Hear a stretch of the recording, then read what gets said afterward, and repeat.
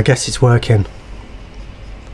Cup of tea, customary for Workshop Wednesdays to start. Workshop Wednesdays, what you gonna do about it? Workshop Wednesdays, haven't got a clue about it. Workshop Wednesdays, what you gonna do about it? This.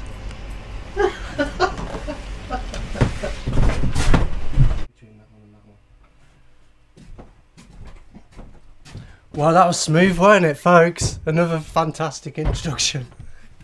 Completely wonky. So yeah, I tried to play the Workshop Wednesday thing and it played the start from the video from the week before, but hey, here we are. Wonky Wednesday. Welcome, folks. Thanks for tuning in. We've got Australia, Denver. Global. We've gone global.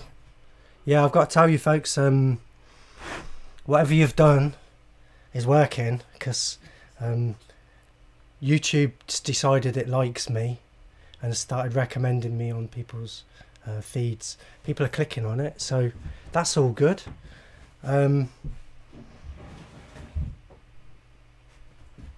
Yeah, it's kind of exploding a bit on YouTube, so I've brushed my hair. Special occasion. So this is part 2 of the guitar build that I started. I guess COVID-19 kicked us into gear. To keep our lockdown YouTubers entertained at home, I decided to build a guitar completely from scratch, live on YouTube. What a fantastic idea. Whose idea was it, Carol? So Carol's over there with her hand up. Carol's over there operating the cameras. We've got multi-camera setup. So at the moment we're just using 2 cameras for the live stream. I wanted to point out that today I'm going to be building a guitar, or at least I'm making the neck part of the guitar. I'm going to be doing it as fast as I can because we've only got the afternoon, or hopefully less than 2 hours. I'm going to do it in less than 2 hours. Start your stopwatches now, folks. So this isn't going to be like a full depth how to build a guitar. I can't go into every detail and turn you into a guitar maker in just a couple of hours. But I do have this whole process filmed in long form, a proper build your own guitar online course. I've got it for both electric guitars and acoustic guitars. We start with the design section, start with a blank piece of paper. You design your guitar and then build it completely from scratch. It's probably not as hard as you think. That's what I'm here for, is just to show you that it's probably not as hard as you think. So I know a lot of you there already build at home. A lot of my viewers already kind of like know me, and they're already building. They've either come on my workshop course or they're on my online course already building. If you're not, then welcome, and hopefully I can convince you that it is possible to build your own guitar completely from scratch, even if you're a complete beginner and you've never done it before. I've been told it can't be done, but you know, I've taught 400 people how to do it face to face, and I've got hundreds more online students who are also building. You know, head over to the website guitarmaking.co.uk, and you'll see on the forums the people building and photographs of what they're turning out using my methods. We filmed the whole process and I cut out all the rubbish, like this, what I'm doing now. All this rubbish has been cut out, so it just focuses purely on building, just the information that you need. And I've gone in depth, so I've shown you not just one way to do it, sometimes 2 or 3 ways to do it, depending on what tools you've got. So tools is obviously something. If you're new to the channel, tools, you're going to need tools to build guitars.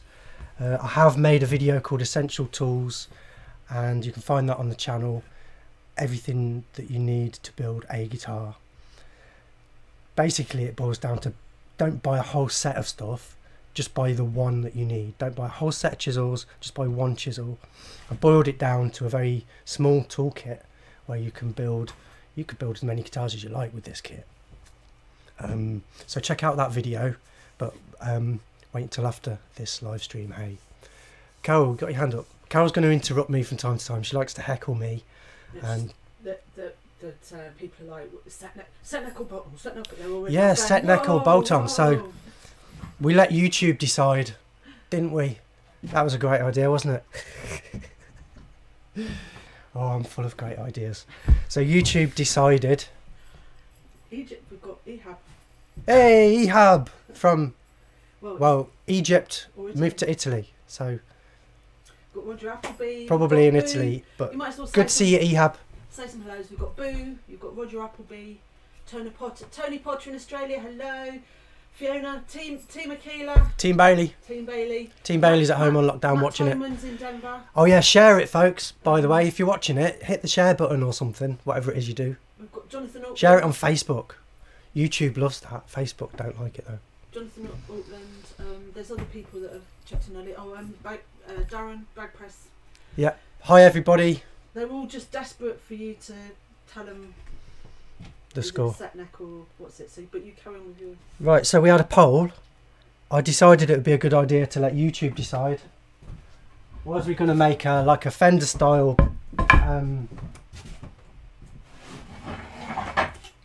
bolt-on, or a set neck like a PRS or a Les Paul? YouTube decided to go for a set neck. So I'm putting this piece of wood away. This is my bolt-on neck blank that I was going to use. So it did go right down to the bone. I don't know if any of you guys saw my little joke. Neck and neck. It was almost neck and neck at one point. That's funny, isn't it? Yeah, that's why you cut all this out. Yeah, this is all. None of this is. No jokes on the course. 0 jokes. One joke. Okay, there's one joke on the course. Don't tell me. I'm not going to tell you, but no. So this is my absolutely fantastic, spectacular piece of mahogany. Notice the quarter sawn grain. Vertical grain, almost vertical grain. Anything up to 30 degrees is allowed. It's called quarter sawn. So this is a really fantastic piece of mahogany. I chose it, especially for you guys. Haven't decided what we're going to do with this guitar yet. Ideas in the comments, please. Let's have a listen.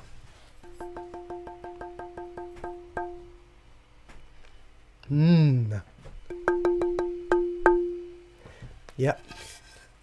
Sounds like a bit of wood. You went through your list. So if you had lots of bits of wood, you could tap them all and see which is the most resonant, which one sounds the loudest, or which one rings for the longest. If it sounds good as a piece of wood, it's going to sound good as a guitar. I've selected this one. It's a beauty. So whoever ends up with this guitar is going to be lucky.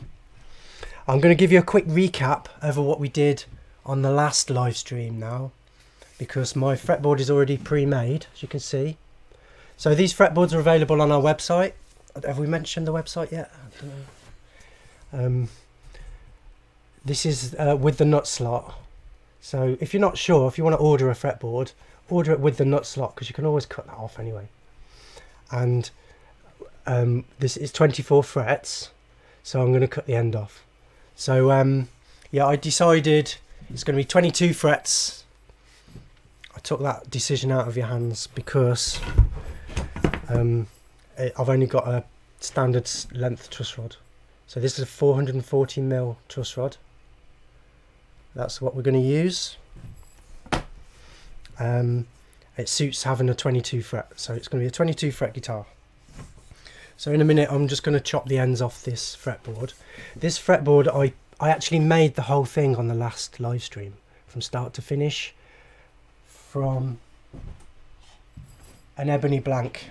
So if you're interested in how we did that, check out the last live stream, or I've also got another video how we make fretboards, and there's another one how to do it the hard way as well. So several different ways to make fretboards on the channel if you search.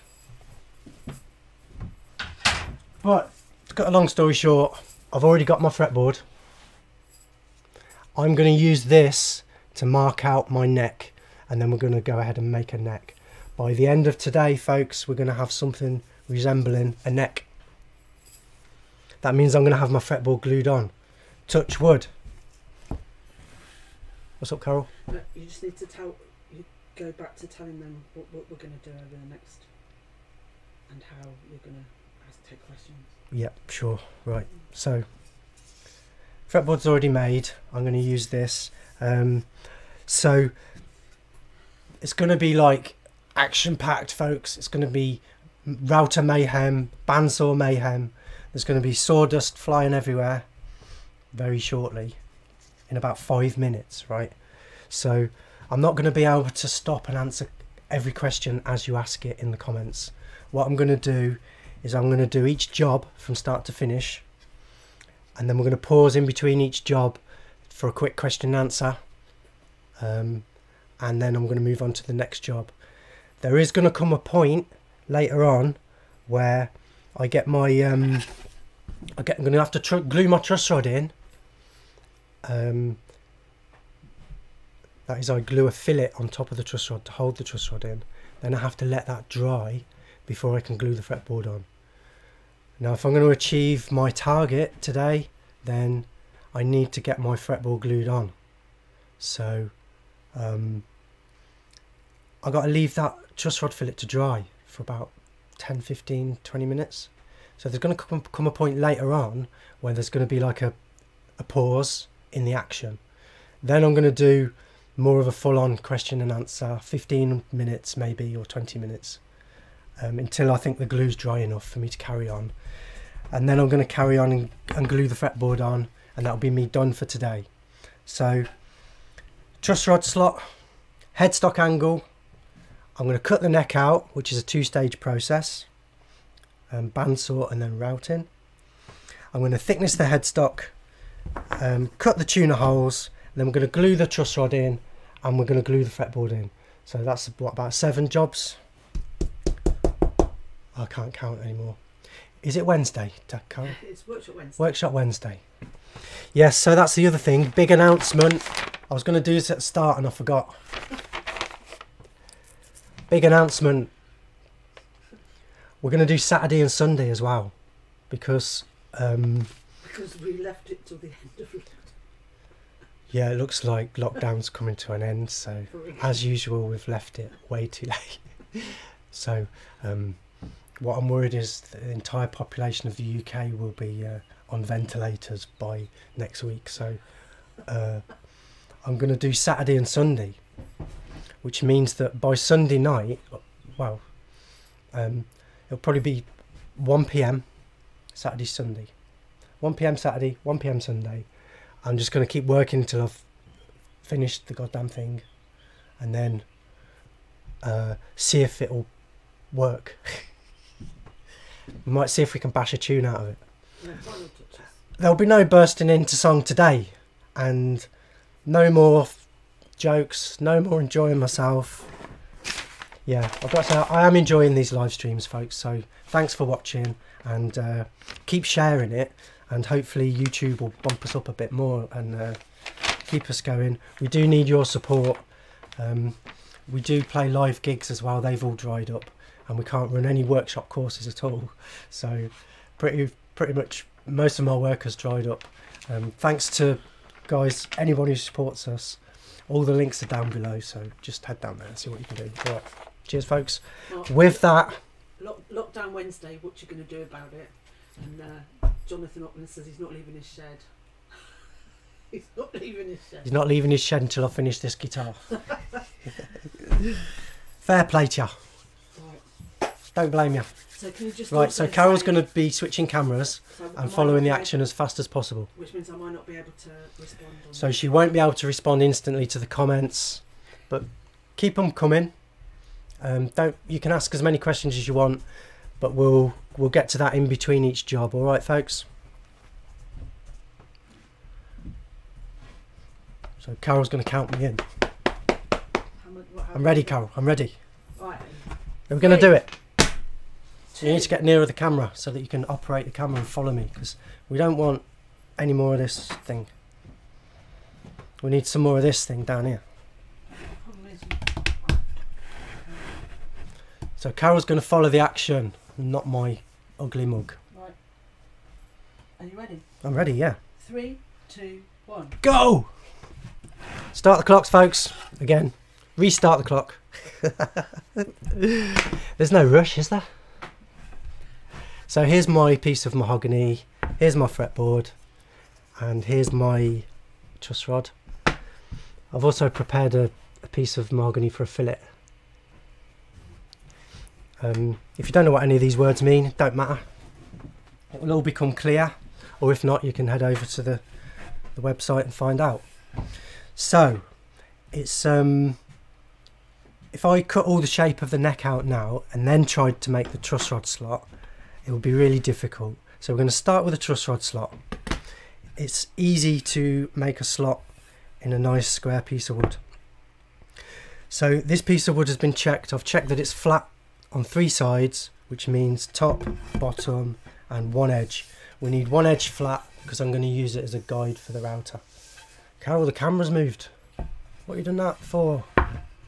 Can I have it down on my bench, please? They don't need to see my face. I've seen loads of channels where you don't even see the guy's face. So no face, please. Not face. Get on with it. I was doing alright until you... Always make sure you've got your pencil ready. No, where are you going? Looking for my pencil. I can't believe you did that. Yeah, it was there. No, somebody's had it. Somebody, here it is. It's a little one. No, it's got no thing on it. Oh no, you're joking. Here it is, look. It's there all the time. I've got 2. I've got 2 ready just in case, look. Hope you're enjoying this, folks. Right. Piece of wood, pencil, ruler. I did think about going through all the tools that I'm going to use before I start, but I thought that'd be boring. So I want you to just keep an eye out, folks, and I want you to take note just how few tools that I'm actually using. Can you zoom in a bit, please, Carol? I'm going to put my ruler here.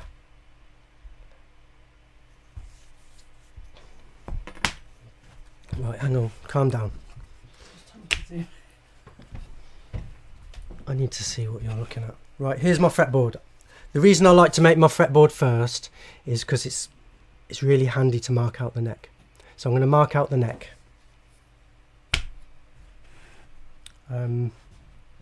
Leaving enough space for a headstock. Oh, should we have the headstock vote before we start? We're going to have a vote in a bit soon about the headstocks. Bailey or Gibson? Leave enough space for your headstock. And I'm going to mark my nut position. And I'm going to mark my last fret. So 1, 2, 3, 4, 5, 6, 7, 8, 9, 10, 11, 12, 13, 14, 15, 16, 17, 18, 19, 20, 21, 22 frets. And then the 23rd fret becomes the end of the fretboard. So I'm going to cut my fretboard there. And I'm also going to cut this bit off here because I don't need that. Carol.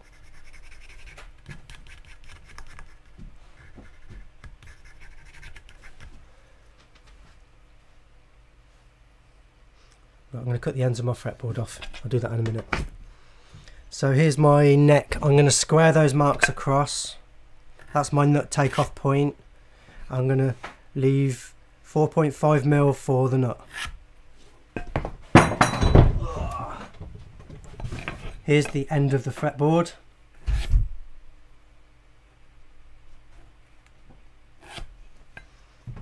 And now I'm going to mark the centre. I don't need to mark a whole centre line. I'm just going to mark it here where the nut is. Just using a nice round number in the middle and then looking at the edges. Very quick method of finding the centre. Can you zoom in, Carol, so they can see it? I'm finding this really difficult where the camera is. I can't see and zoom. Right. Centre. So here's my router.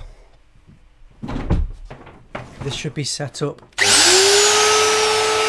So auto switches is turning on the Hoover as an extractor. It's really handy to have the Hoover sucking the dust away as we cut this slot. This is what I'm doing. I'm making this slot for the truss rod. It needs to be a bit wider at one end. Apart from that, it's just a very simple straight slot.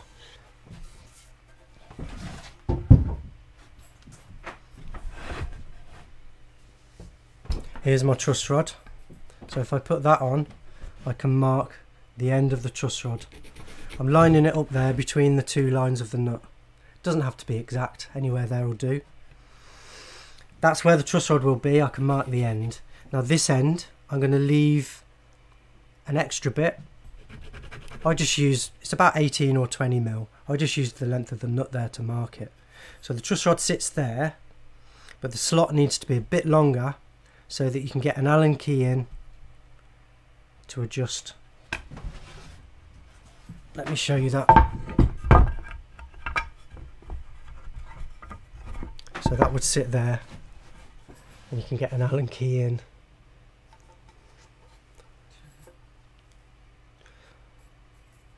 So the slot's longer than the slot, so you can get the slot is longer than the truss rod, so that you can get an Allen key in there like that.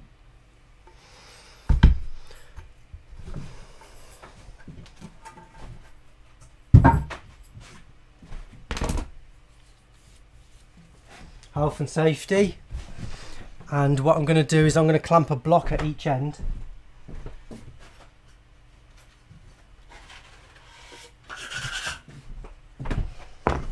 This is going to be what I call a bump stop. So I'm going to put a clamp at each end and it's going to bump the router to stop, so it can't go through the line at both ends. If I line the router up and then the block goes there and a clamp, a bump stop there. Same at this end.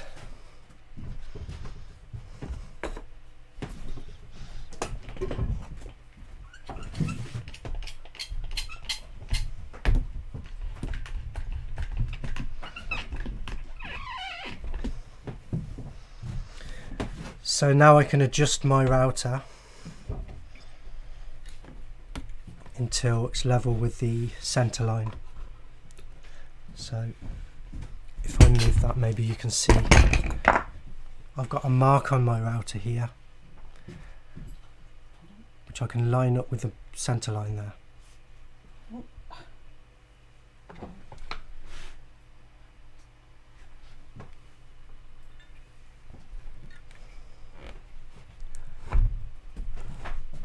Doesn't have to be exact, because if I don't get it exact, I'll just move the centre line to match.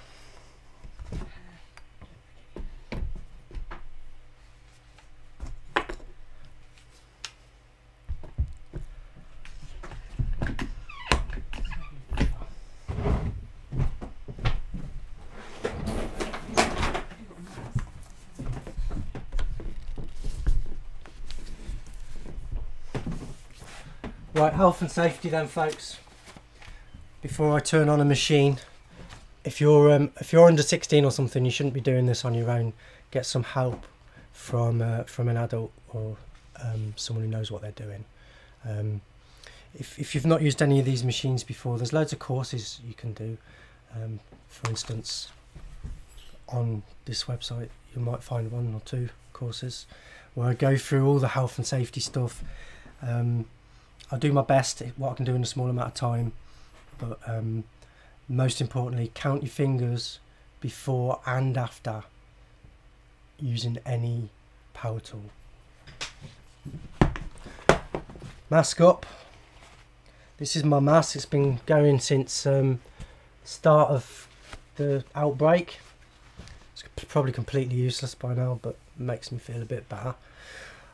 Gave all my other masks to a health worker who didn't have any, who was working on a COVID-19 ward. So I'm now supplying the NHS with masks. But you don't go out, so it's fine. Comes to something, doesn't it, when guitar makers got more PPE than hospitals. It's ridiculous. So anyway, I'm making this one last. Mask up.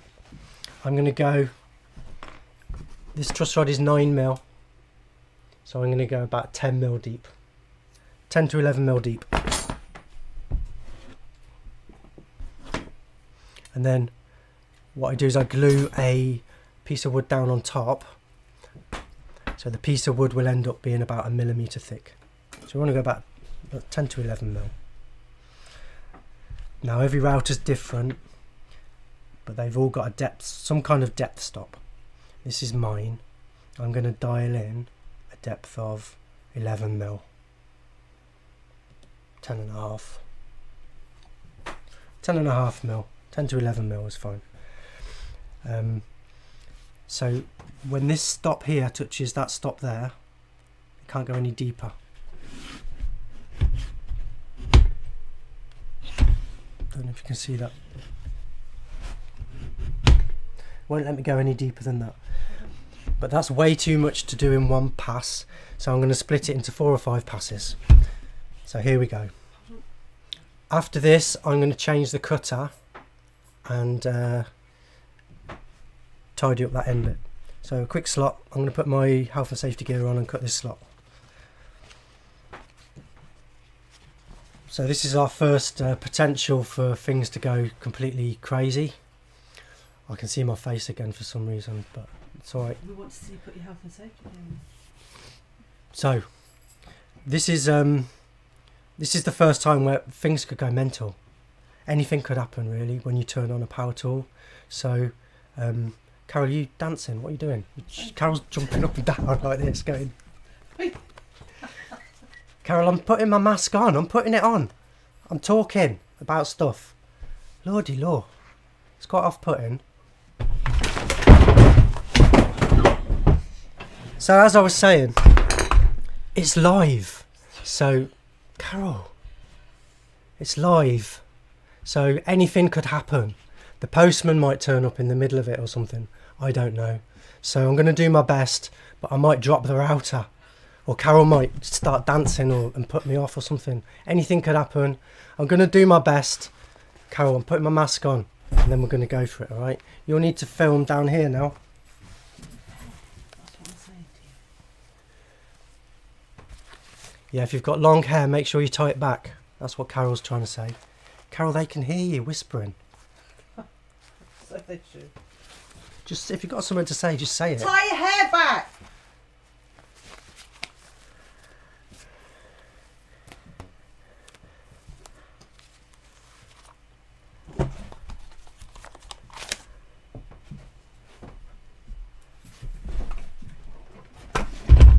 We'll never get this bloody thing done at this rate.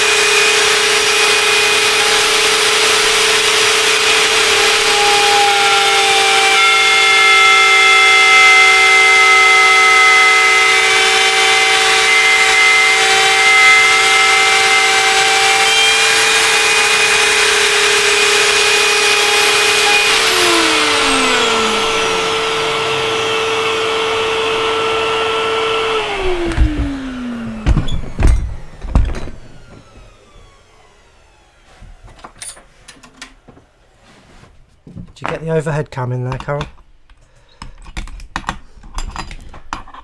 Did you get an overhead shot? So I'm just going to change the cutter to a wider cutter. Hold on. Just a random 1/2 inch cutter that was.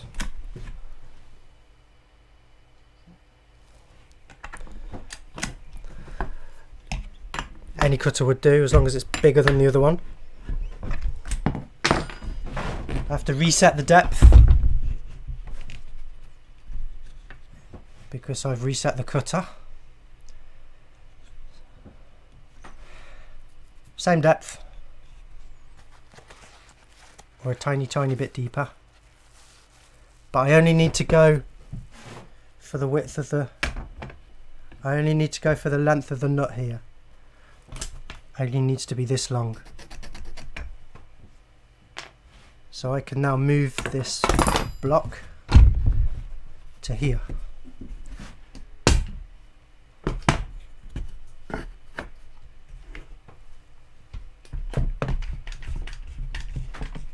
And repeat. Again, I'm going to do it in 3 or 4 cuts.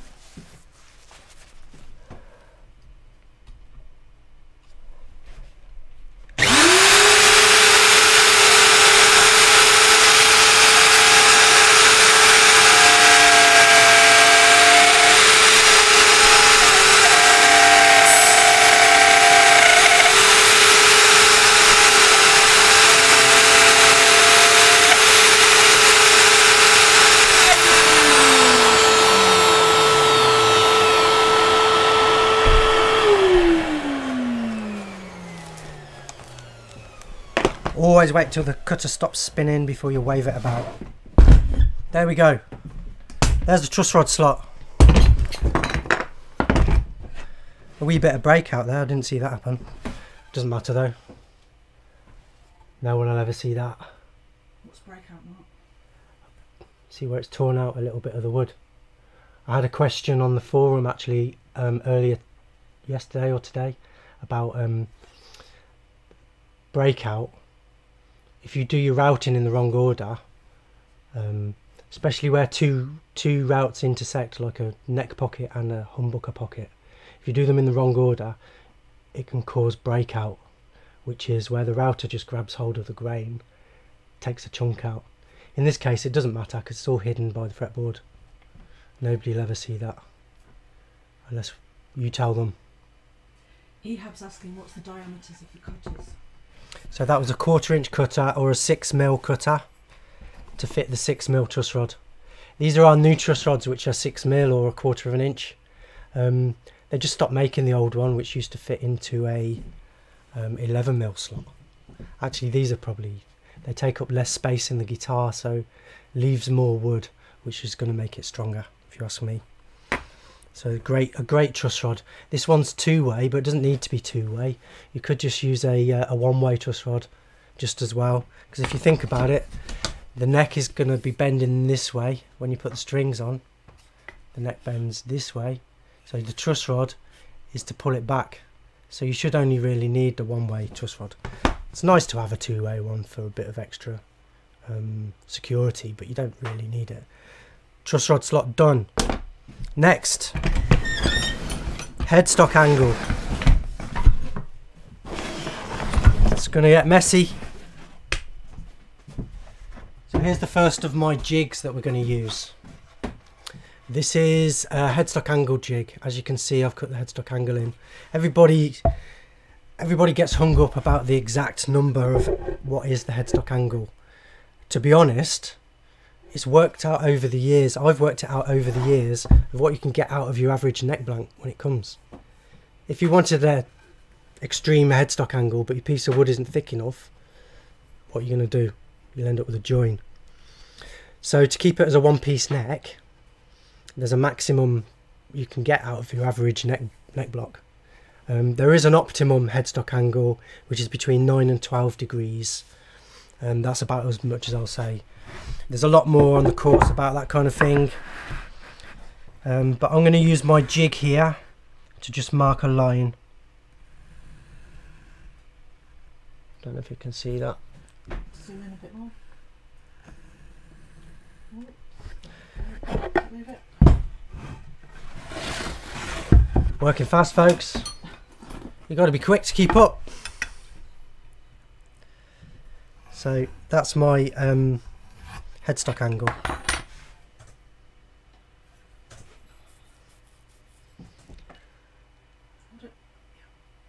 I'm now just going to cut that on the bandsaw like this.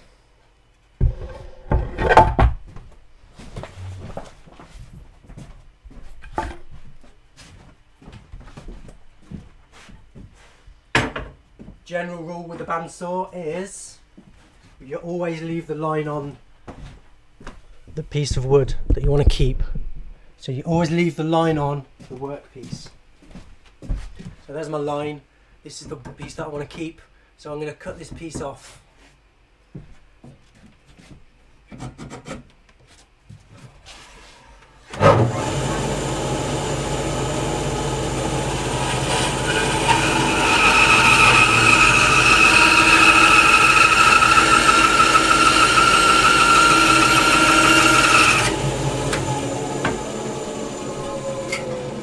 There's a free wedge for your studio.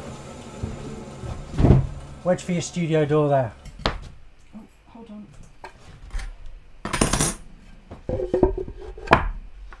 So this goes back in the jig. Oh, microphone.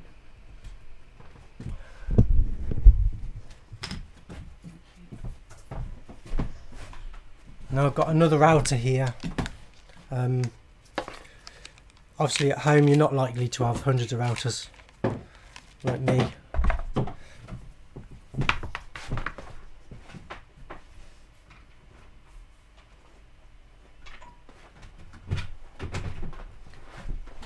Just means you have to change the cutter more often. Okay, so I made a base plate for this as well. Patterns for all this are on the course. It rides on these fences here, on these rails, and it's going to cut and leave a perfectly smooth surface, almost perfectly smooth surface on this headstock. So cutting the headstock angle is a two-stage process. Most of the cutting out jobs are actually a two-stage process. So we do a rough cut first on the bandsaw. As you can see, I've left my line on and it's pretty rough. Now I'm going to use the router to do a final cut.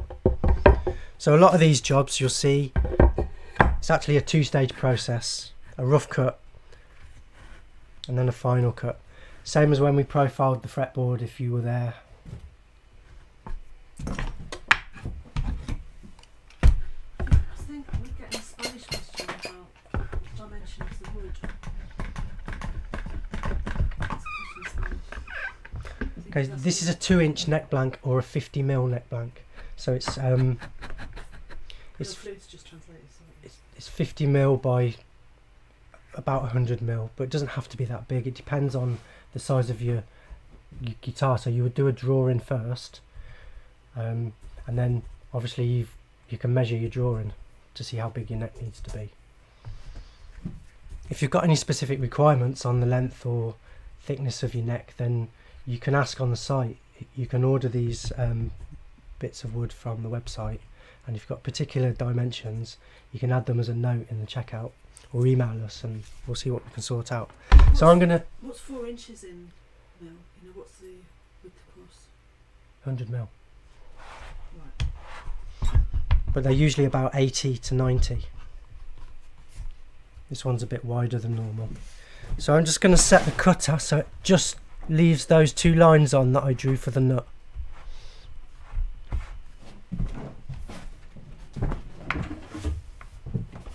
Definitely mask up for this one.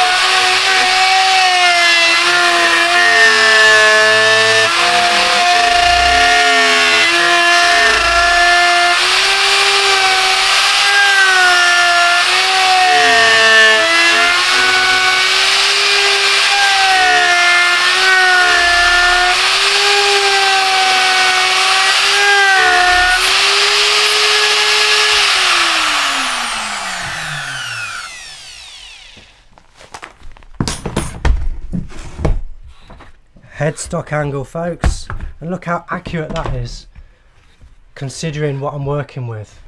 No CNC machines, just a router and some scrap wood. This is all made from scrap wood. Look at that, it's almost perfect. Let's hope the rest of the afternoon goes as well as that. So headstock angle. Now I'm going to continue cutting out the neck. So one thing I like to point out about guitar making is when you start a guitar, everything seems to happen really fast. Everything seems to happen really fast when you're just starting a guitar. Like, I mean, it's dead easy to cut out the shape. In fact, I get a lot of people turn up at my workshop and they say, oh, I'm making a guitar.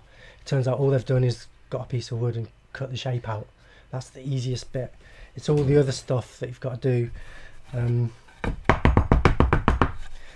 Having said all that, cutting the shape out, it is one of the most exciting bits, isn't it? So let's do it. Again, it's a two-stage process.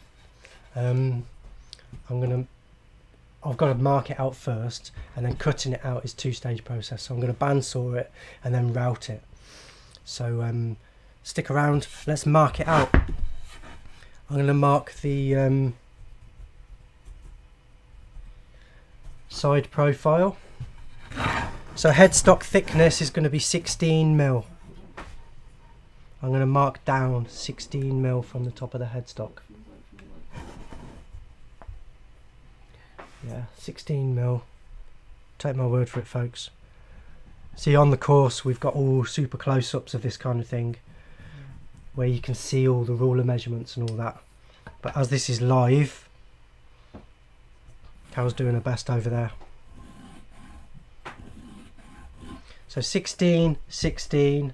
Here I'm going to measure 16 to 18. I want it roughly about the 12th fret, somewhere around here. It's going to be about 18mm. So there's a 2mm taper. It gets thicker. Right, I actually need to know roughly where the neck joins the body. So I'm going to use this just as a random shape. It's one of my guitars. Yes. So I'm going to mark where it would join the body. Right. So on this guitar, you really want your last fret to be level with the bottom of that horn there. So on this guitar it joins about there. This is where it joins the body. I'm going to transfer that now onto the neck. So this fret is where it joins the body. Okay. Now I'm going to come an inch this way, and this is where I draw the heel. So where it joins the body, the neck is going to stick out about an inch, 3/4 of an inch to an inch. And then I'm going to join those lines up.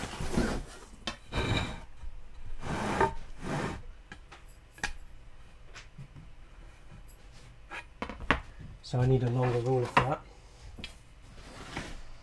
So you're going to need at least 2 rulers, I reckon. A short one and a long one. You don't need any fancy straight edges, although they will help.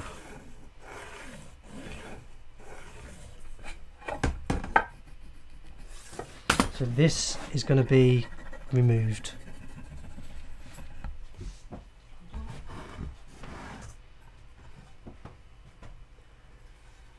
It's a bit reflecty, isn't it? Is that alright? There we go. Beautiful. So that's the side profile. Now I'm going to mark out the top profile.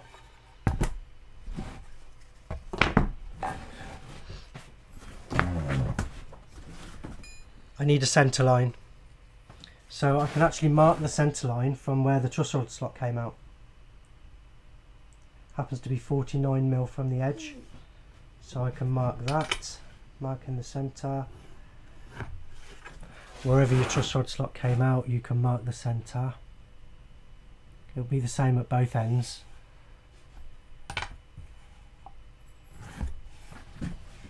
So there's my centre line, hastily drawn on, not my proudest moment, I've got to say, but it'll do. So we can also draw a centre line on the fretboard.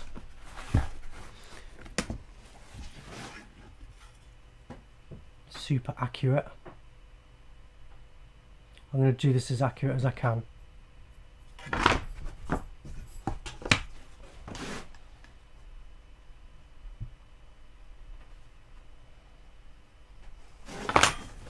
So we're marking out the neck, ready for cutting it out. And I'm going to use my fretboard to mark on the taper of the neck. Just like this. So we can line that up with the centre lines. Draw that on.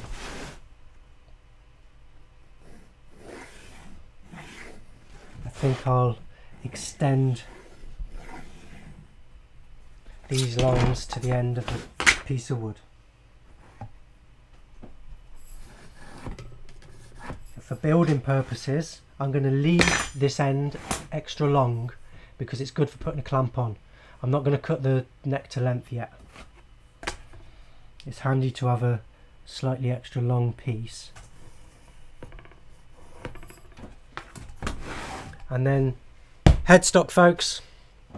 What we're going to do? Well, I can tell you that so far only EP said Gibson, everybody else said Bailey. Gibson or Bailey, last chance. Is it loads of Baileys? Yeah. Yeah! Bailey!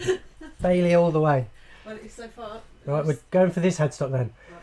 Tell you why I particularly like this headstock. I've chosen this headstock for the bandsman build. The basic build on the website, on the course, is because it's a nice easy shape to make. It's all nice curves. Problem with this one is that bit there. Making that bit there by hand. You really have to do that bit by hand with a file or something. No, Bailey all the way. Bailey! Bailey. And Ehab, Rock and roll, folks. Ehab in Egypt said everybody said Bailey. Cheers, folks. So we're going to do this one. This is what I'd recommend you were going to do if you were doing it at home. Nice easy shape. And very attractive too. And just to remind you though, that with that choice of headstock you need to have small buttoned tuners. Yeah, you want to check whatever... You would do this on your drawing. This is all covered in the design section. Is you could order your tuners in advance and actually test them on your drawing before you even get this far.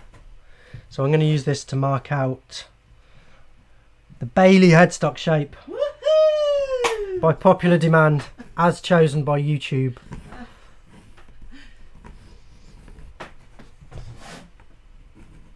Yeah, everybody's going Bailey. TV 101 says the Gibsons ones break off too easily. So. Yes. But we couldn't possibly comment. There we go. Couldn't possibly comment on the quality of other people's guitars. But there's my neck marked out and ready for cutting out. So obviously it's a bit of an awkward shape. Whichever way you cut out is going to be awkward. So you can cut the front out first, it makes the side awkward. You cut the side out first, it makes the front awkward. I always cut the side out first. So here we go. Over to the bandsaw. You need to do that life in it, please. EP says he thinks he's been slightly outvoted. He was. Sorry, EP. Just, like, No offence taken. Right, so I'm going to do 2 cuts in and out here, and then another cut all the way to join up with it. So 2 cuts. hands, remember. To cut out the back of the neck.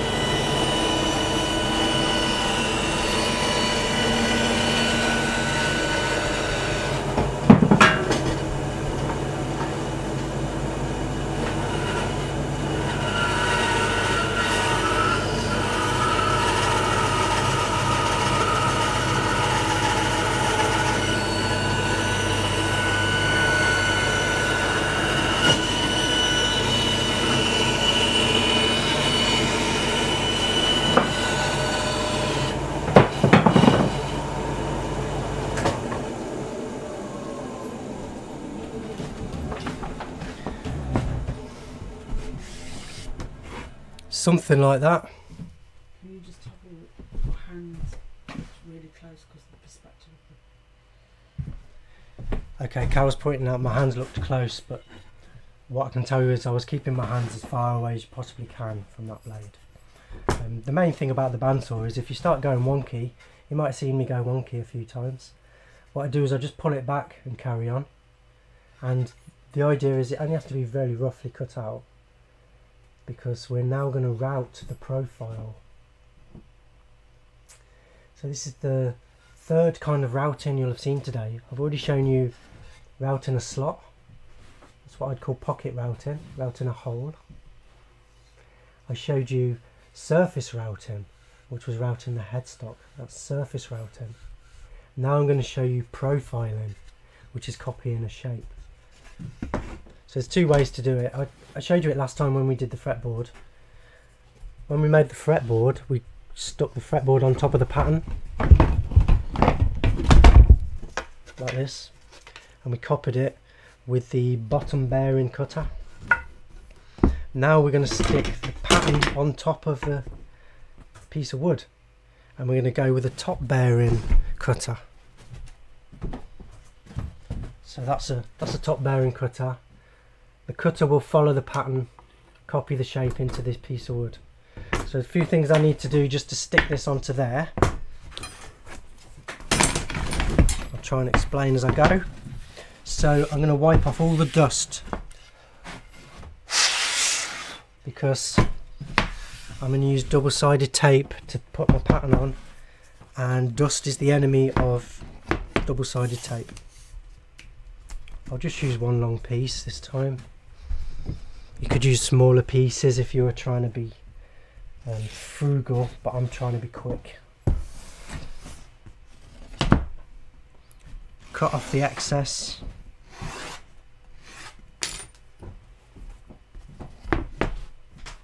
Okay, so I can leave that to one side now. If I just peel up the corner.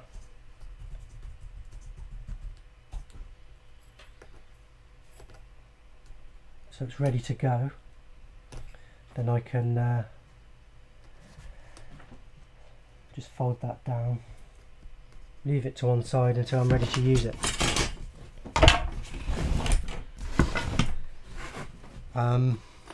What I'd like to do is, sorry, Carol's got a question. See, overhead shots, if you need to move the whole piece. Yeah, okay. And then I can do good over. I'm going to move over this way a bit. Yeah, yeah, that's it. Lovely jubbly. Fantastic, thank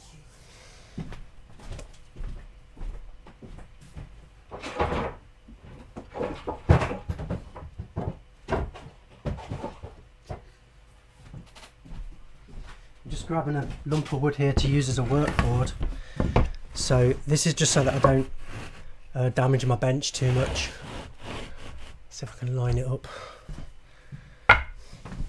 Brilliant.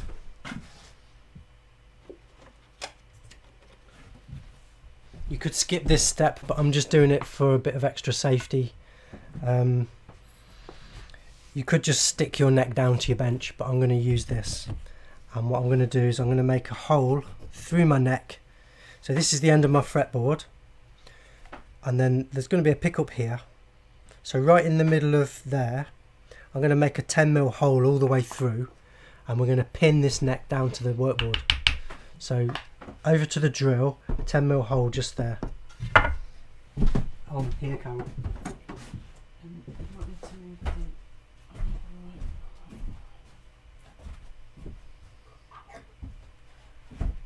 What am I moving? No, it's all good. See if We're all good. see if we've got any more light.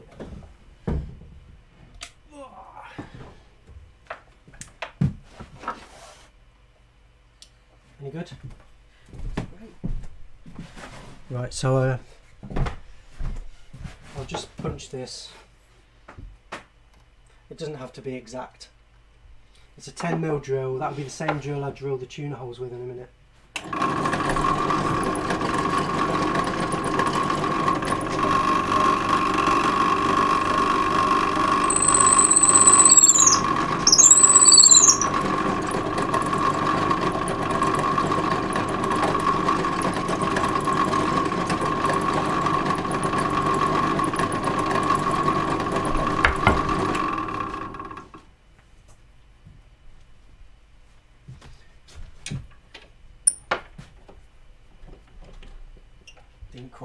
through, did it?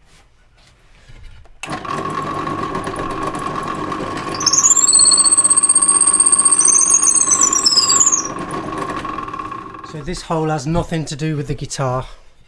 It's purely a jigging hole.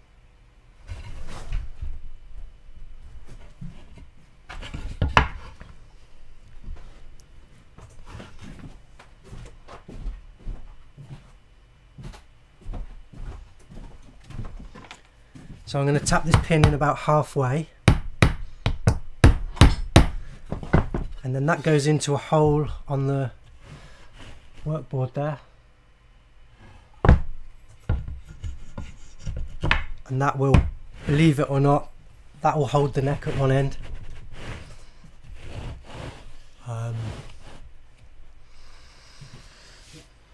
So now I'm going to stick this on. We've already drawn the fretboard on, so I can just line this up in between the lines that I've drawn already. If I'm making the same guitar over and over again, as you can see, I've drilled a hole, so I could have I'd use that as a hole to line up with that hole, and then everyone would be the same, if you see what I mean. But a lot of my guitars are made particular to a spec, so I make them one at a time. I don't always use these methods. There are a lot of other methods. The methods I'm showing you, this is just one way to do it. There are as many ways to build guitars as there are guitar makers. So hopefully this will just inspire you to have a go. Show you that it is actually pretty doable. So we give it a squeeze. This double-sided tape is activated by pressure, so the harder you squeeze, the harder it sticks. I'm just going to give it a squeeze in my vise here, just to be sure. Just to be on the safe side.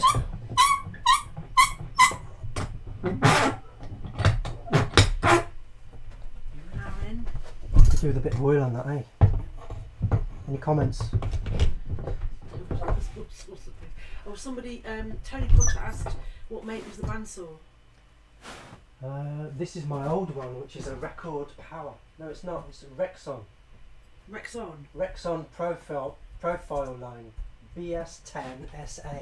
It's a great bandsaw, but I think it's discontinued. So that pattern is solid on there. That's not moving. It's fixed on solid with double-sided tape.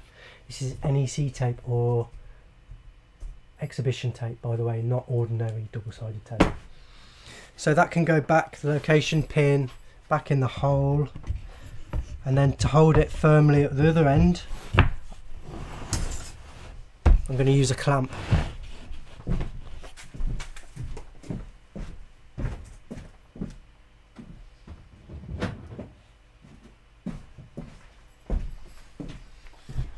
So I've got one of my clamps and I've cut the end down like that. Oh, hold on. What have you done?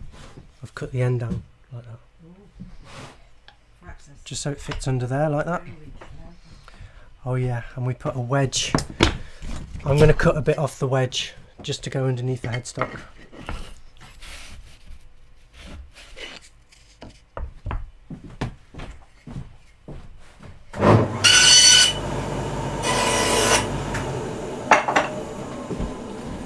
A little bit of wedge just to go under there, and that's sufficient. That's all we need. I wish I'd put the other cutter in that router now. It's okay, I can change it. I'm going to change this cutter.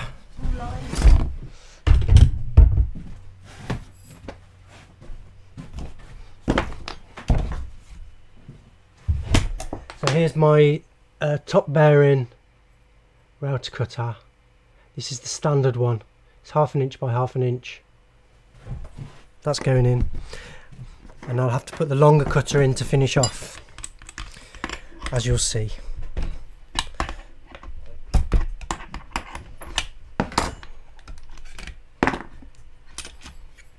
So a couple of stages to this. The advantage of this though is it just leaves such a nice smooth finish, and it's very accurate. So I need to start and stop in between my nut lines, which you can't see. I'll draw them on there so you can see. Hopefully you can see that. So I'm not going around the headstock, I'm just doing the two sides of the neck here. Can you zoom out a little bit, Carol? It's a bit blurry. Yeah, it's focused on the background. On there we go. So I'm going to start and stop. Take the depth stop off. What I always do here is I take it down to full depth. I'll do it on this side so you can maybe see, or maybe not. I take it down to full depth and then decide how many cuts to split that into. So it's taking off a good old chunk. I'm going to split it into 2 cuts. I should be able to do it in 2.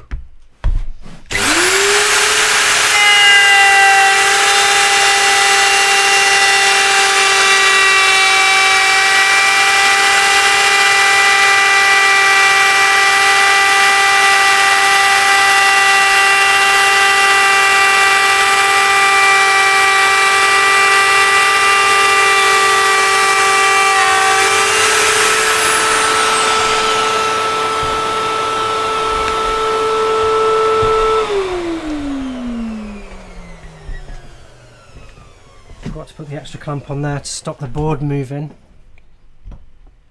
I'll just check that because it did move. It was just the board that moved though. Here we go, back down the other side.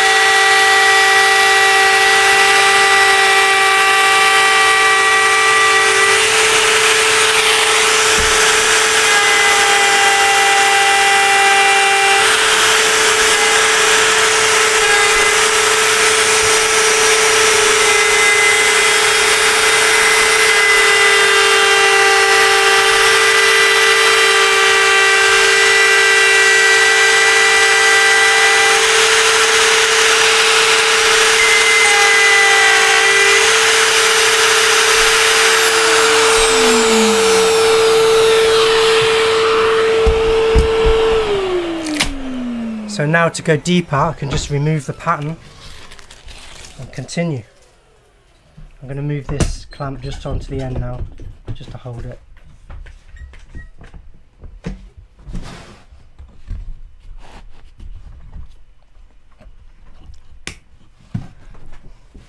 And repeat.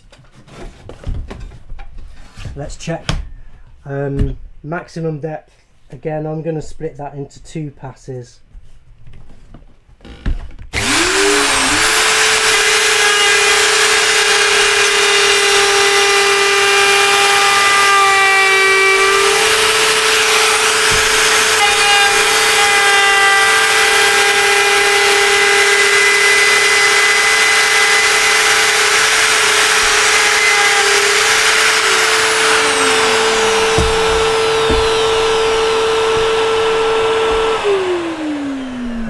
That clamp because it's not letting me get right to the end.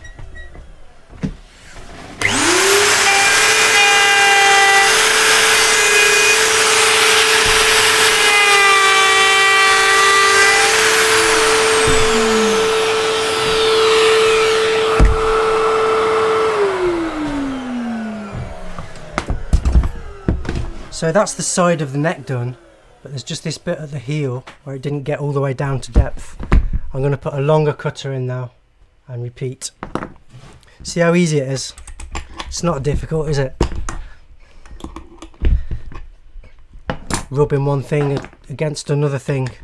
Like I said in the last live stream, I say this a lot. I say if you can draw a straight line with a ruler and a pencil, then you can probably make a guitar. Jim McMillan's asking you about the template. Should we do that afterwards? Yeah, let me finish this first.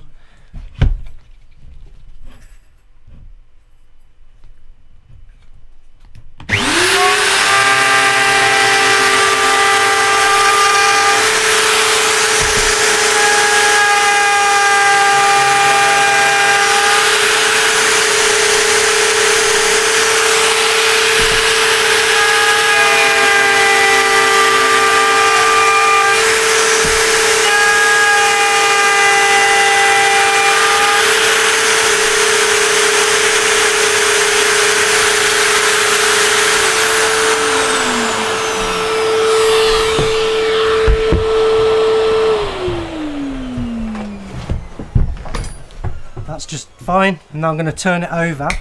You can see there's just that last little bit left. So I just need to trim that bit off. I'm not worried about this bit at the end. Because my neck's going to finish about here. That bit's going to be chopped off later. Easiest way to get the pin out.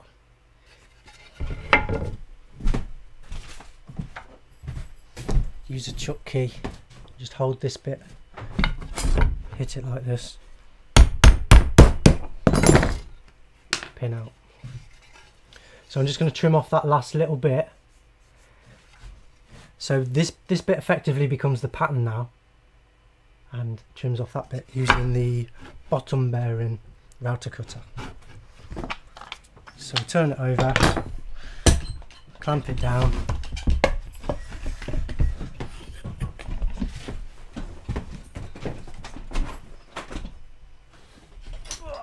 I've got another router with the bottom bearing cutter in it.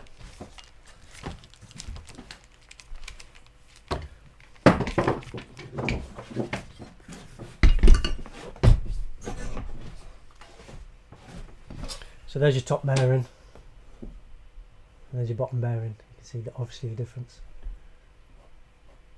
So these two cutters, folks, this is the secret really of guitar making.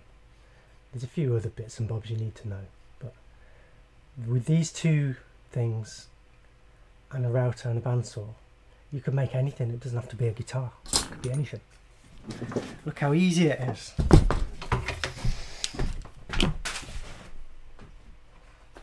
I'll make sure I don't unplug the wrong thing here.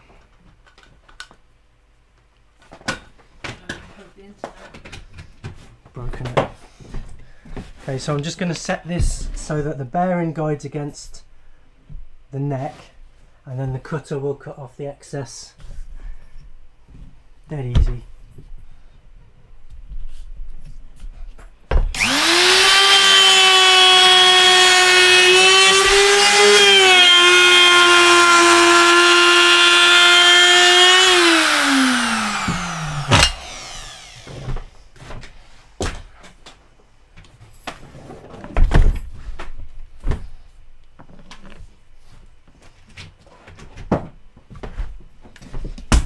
And that is my neck cut out. I don't know if that's coming across on the camera, but you can see that how accurate it is, and it's repeatable. So the question was about the template, Carol. What was the question? Right, so Jim McMillan was asking about that rubbish bit of wood. How did that get like that? How did you? Well, there's a whole section on the course which shows you how to make all the patterns, but this one is the dimensions come from your drawing. So you'll have to do a drawing. You decide on the width of your nut, and you choose a bridge, and that's where the widths come from. There's no point deciding to have a really narrow neck and then choosing a wide bridge. So I love those slow things you do, Carl. Really super slow. And stop it. Right, and an EP is asking, do you know why the chip of wood came off when you cut the truss rod slot? Is it just one of those things you have to live with, or is there a way of avoiding it from happening? Yes, there's a way of avoiding it from happening. I could have taken smaller cuts. I probably should have, but I was rushing. Right. So it's because I was rushing. EP was asking about the, what did you call it, breakout? Yes, breakout. So it's caused by, if you imagine the structure of wood, imagine lots of, like, that's the end grain there. That's lots of little holes. Imagine lots of straws, like going all the way through. Sometimes the router, it can grab on the straws and it can lift them. You see what I mean? It's like fibres. So it's just, it's split along the grain. It's nothing. That's nothing between friends. Right, next job. I'm going to thickness the headstock because I need to drill the tuner holes. And if I try and drill them now, this is not flat. So I won't have a good surface to drill the tuner holes. So I'm going to drill the tuner holes after I've thicknessed the headstock. So we're going to take the headstock down to the exact thickness that I need. Now if it's over 16mm, you won't get your tuners on. Most tuners won't fit.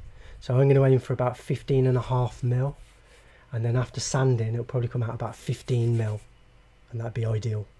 So you can actually go down to probably about, I wouldn't go any less than 13mm. Any thinner than that, you might want to glue a veneer on to build it up a bit. Okay. Thickness in the headstock. I've got another jig for that.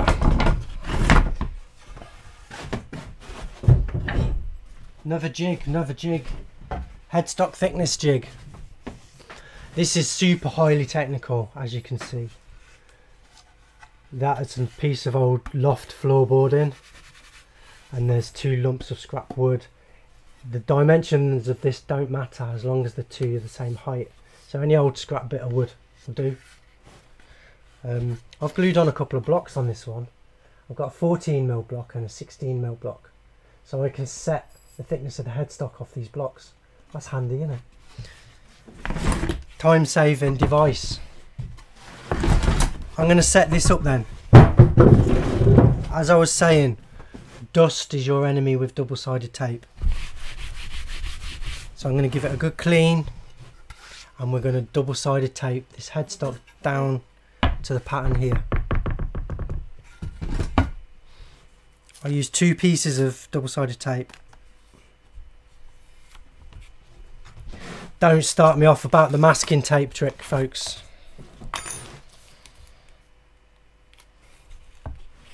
Don't do it. Get the proper stuff. What are you, cheapskate? So I'm going to chop the excess. Keep it neat.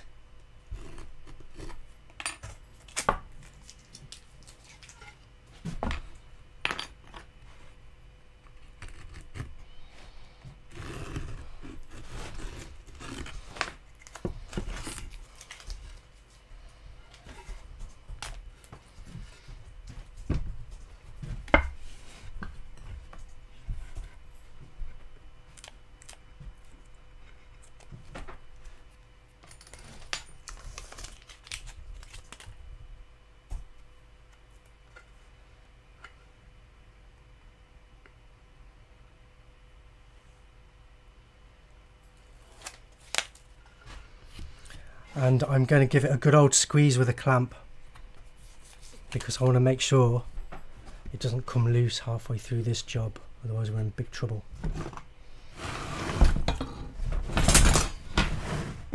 So I'll give it a good clamp, and then I'm not even going to rely on that. I'm going to use another block of wood under there as a wedge and put on another clamp just there, this side of the wedge, and then it can't pivot. It should stay stuck down now. So I'm going to set this so it leaves 16mm.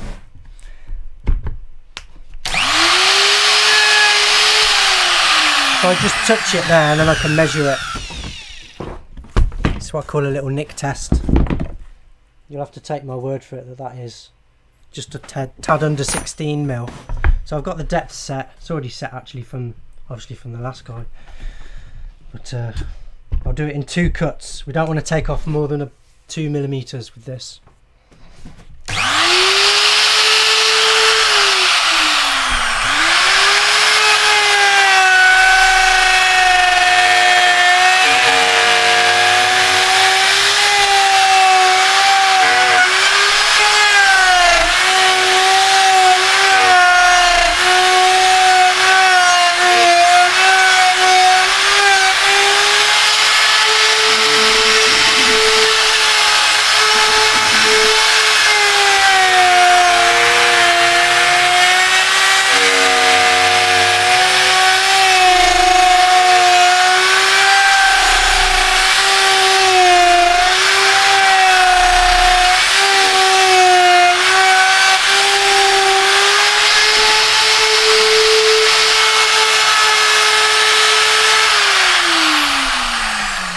Getting into that. I was drifting away then. Notice I've only gone in between the 2 points of that. Oh, before we take it off, I'll just check it. Yeah. So it's just under 16mm thick.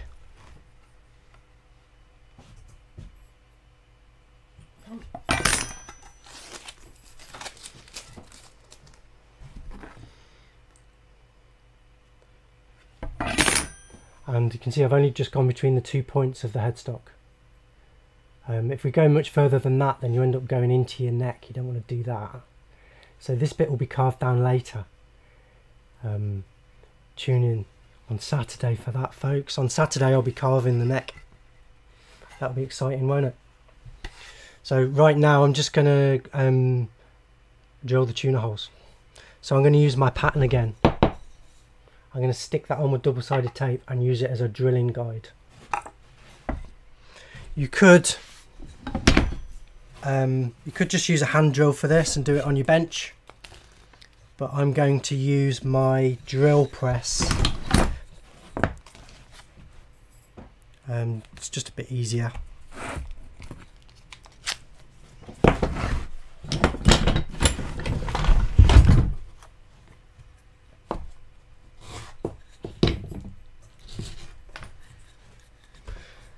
You having fun trying to follow me, Carol? Yeah, I always get in trouble when I'm filming because I move too fast. Oh look, I've done it upside down. That's what you do if you want to make a left-handed one. Spot the deliberate mistake, folks. I'll just try that again.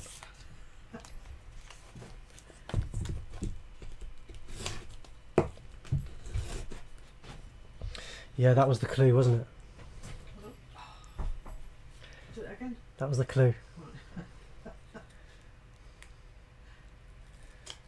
Yeah, if you want, that's the beauty of these patterns, is if you want to make a left-handed guitar, you just turn the button over.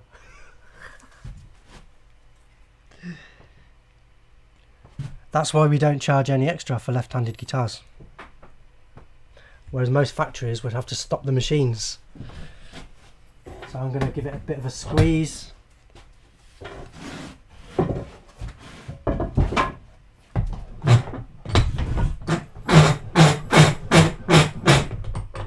In my voice. Yeah, we're saving up for extra cameras, folks.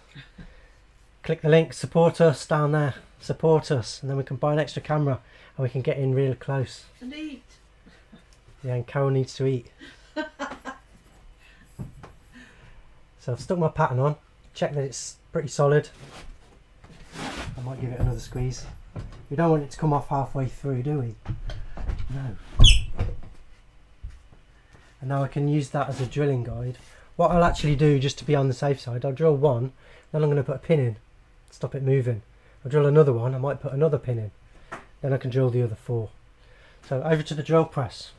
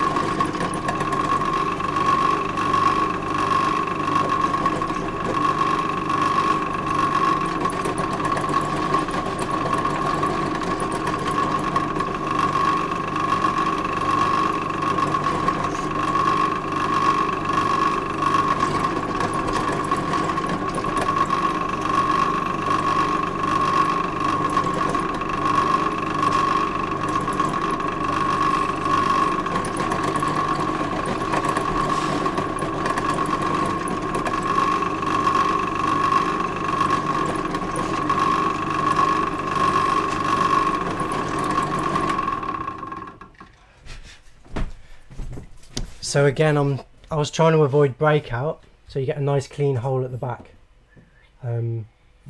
So you'll notice I was drilling almost all the way through, and then I relaxed a bit and then carried on all the way through, rather than just walloping it right through, because what it does is it pushes bits of wood out from the back and you'll get what we call breakout. So yeah, that came out not too bad.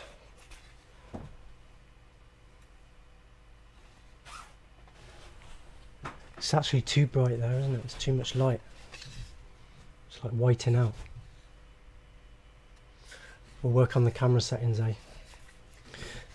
Apparently, someone just said the pen advice that we have. The pen advice is priceless. Yeah, it's just a little trick that we do sometimes. I don't always do it, but I didn't want to fluff it today, did I? Be careful when you're removing the tape, because that can lift out chunks of wood as well. And there we go. That is actually all the woodwork that I'm going to do today. Now I'm going to start gluing bits on. We'll tidy these bits up later. Notice that looks a bit rough there and there. Yeah, that's fine. My patterns never actually line up there because people specify different nut widths. So I always leave my patterns over wide, extra wide on purpose. And then I'll just take this down by hand later. I'll do that when I'm carving the neck.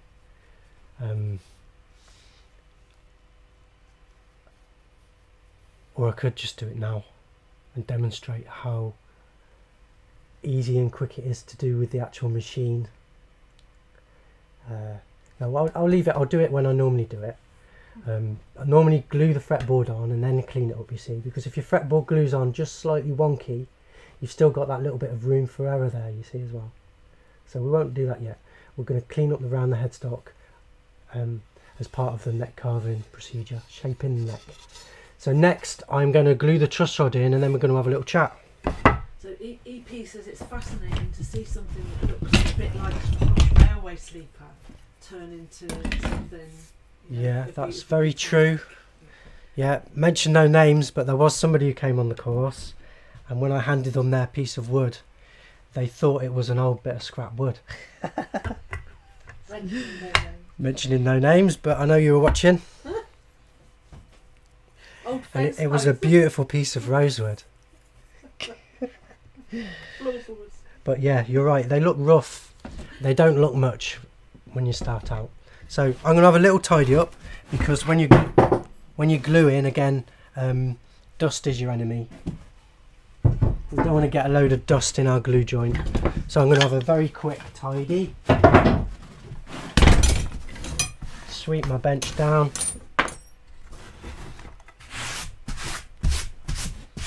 So I'm gluing the fretboard, the truss rod in. It goes in this way up, this one, flat side up. If you're ever not sure, then what you can do is tighten the truss rod, just as if you're putting a screw in. So you tighten it up, tighten, tighten. See which way it bends. So you want it facing up. You want the bend facing up. And this one will actually bend both ways if I undo it. So if I get it the wrong way around, it doesn't really matter. But it's best if you get it. Tighten this as if it's as if you're putting a screw in. Just tighten it normal tighten. See which way it bends, and it goes bend up. So I'm going to make sure it's loose. I'm going to put it in, and then my fillet gets glued down on top. So let's just as far that way as it will go. Let's just have a little test fit. Looks good. Using tight bond because it dries fast. I bet after about 10 minutes I can work on this. So I only want the glue on the side of the fillet.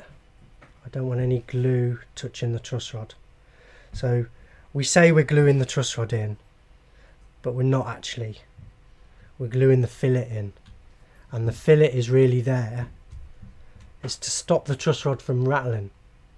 A lot of factory guitars, what they do is they make the truss rod slot the exact depth for the truss rod, and then when the fretboard goes on, it clamps it. To do that kind of thing, you need to be super accurate, and they don't always work out. Any discrepancies and you end up with a truss rod that will rattle. So if there's any little gaps, the truss rod can rattle, or even worse, it can resonate. That can be a nightmare for an instrument. To have a piece of metal resonating inside is a nightmare. So this will stop any rattles or truss rod resonance. So that's just clamped in on top of the truss rod. Got to make sure it's gone all the way in.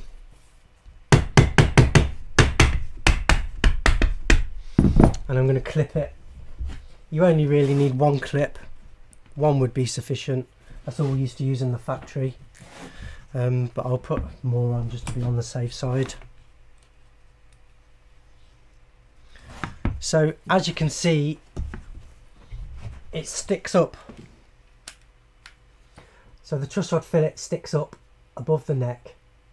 So when that's dry, I need to shave it off so that I can stick my fretboard down on top. So there we go. Time for a cup of tea, I think. What do you reckon? So we need to kill a bit of time, so have we got any questions? You've got one. EP asked about if you taped the back of the headstock before drilling machine head holes, would that help avoid breaking, breakout chips? You might need to say that again. If you put tape on the back of the headstock before you drill the holes, will it prevent breakout? No, it won't prevent breakout. It'll still break out if it's going to break out. It's best to have the back of the headstock needs to be as flat as possible, and there needs to be no gap underneath. So you notice when I was drilling, every now and again I stopped and I blew all the dust off. Any dust, if it's sitting on top of any dust or chips, then you've created a gap underneath, and that's a space that the wood can be pushed out into. So masking tape isn't really gonna stop that. What it will do though is, if you do get breakout, you could peel the tape off, put some glue on, and then put the tape back down, and then you've got your chips would be glued back in exactly the same place. That's a little trick I use sometimes on the fretboard when I'm removing frets from a fretboard. If it's a particularly bad one that wants to chip, you can put masking tape down each side, and then when you pull the fret out, it does its thing. You can lift the tape, put super glue on, put the tape back down, and everything goes back down exactly where it should be. So that's awesome, eh? Little masking tape trick. Of course, you might have more luck than me. With all these little tricks, what I would say is try it on a piece of scrap first, see what happens. Of course, every piece of wood is different, so it might work good on one piece and not work so good on another piece, but try it on scrap first.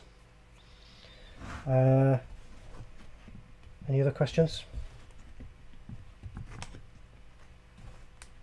So thinking maybe you could, whilst we could take a little while to catch up, give a little round up of some of the other guitars. No, I'm not going to go through all the other guitars. No, I'm not going to do that now. Sorry. Too much to do, folks. Unless there's any questions. If there's no questions, then I'll show you some. Here we go. Right. Ehab is asking, the slot was straight.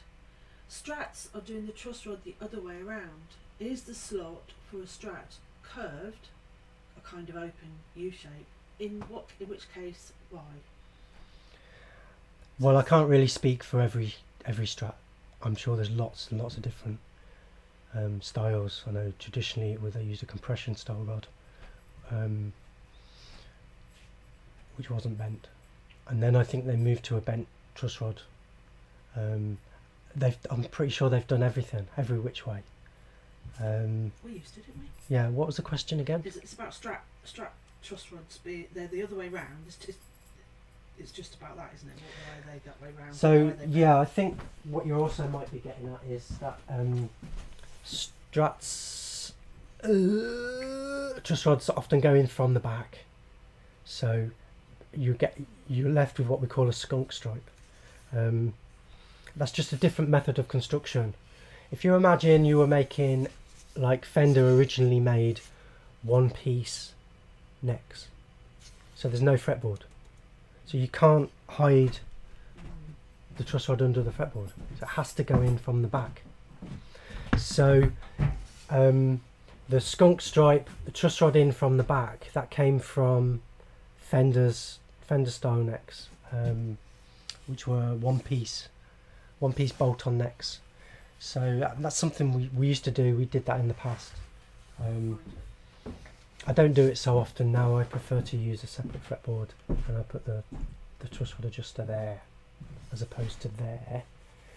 Makes the headstock a lot cleaner and stronger, a little bit stronger. So hopefully that answers your question, Ehab. Martin Birch. Hello, Martin Birch. Hi, Martin. How often do necks need the truss rod to be adjusted? He hasn't looked at any of his ever. Yeah. How often do truss rods need adjusting? And Martin's saying that he's never looked at his truss rods, never adjusted it. Well, yeah, hopefully that's the case for most people, is that you never have to adjust the truss rod. The truss rod should be set at the factory or in the shop where you bought it from. When you put a set of strings on, the neck is going to bend, and then the truss rod is to bring the neck back straight again. So it's something that you do when you set the guitar up for the first time or subsequently. If you're a professional musician, you probably have your guitar set up twice a year. You have like a summer and a winter setup, because you might notice a bit of movement. Also, if you're traveling the world, playing different venues all over the world, you might get your guitar set up a lot more often than that. So really depends how much your guitar travels, I think.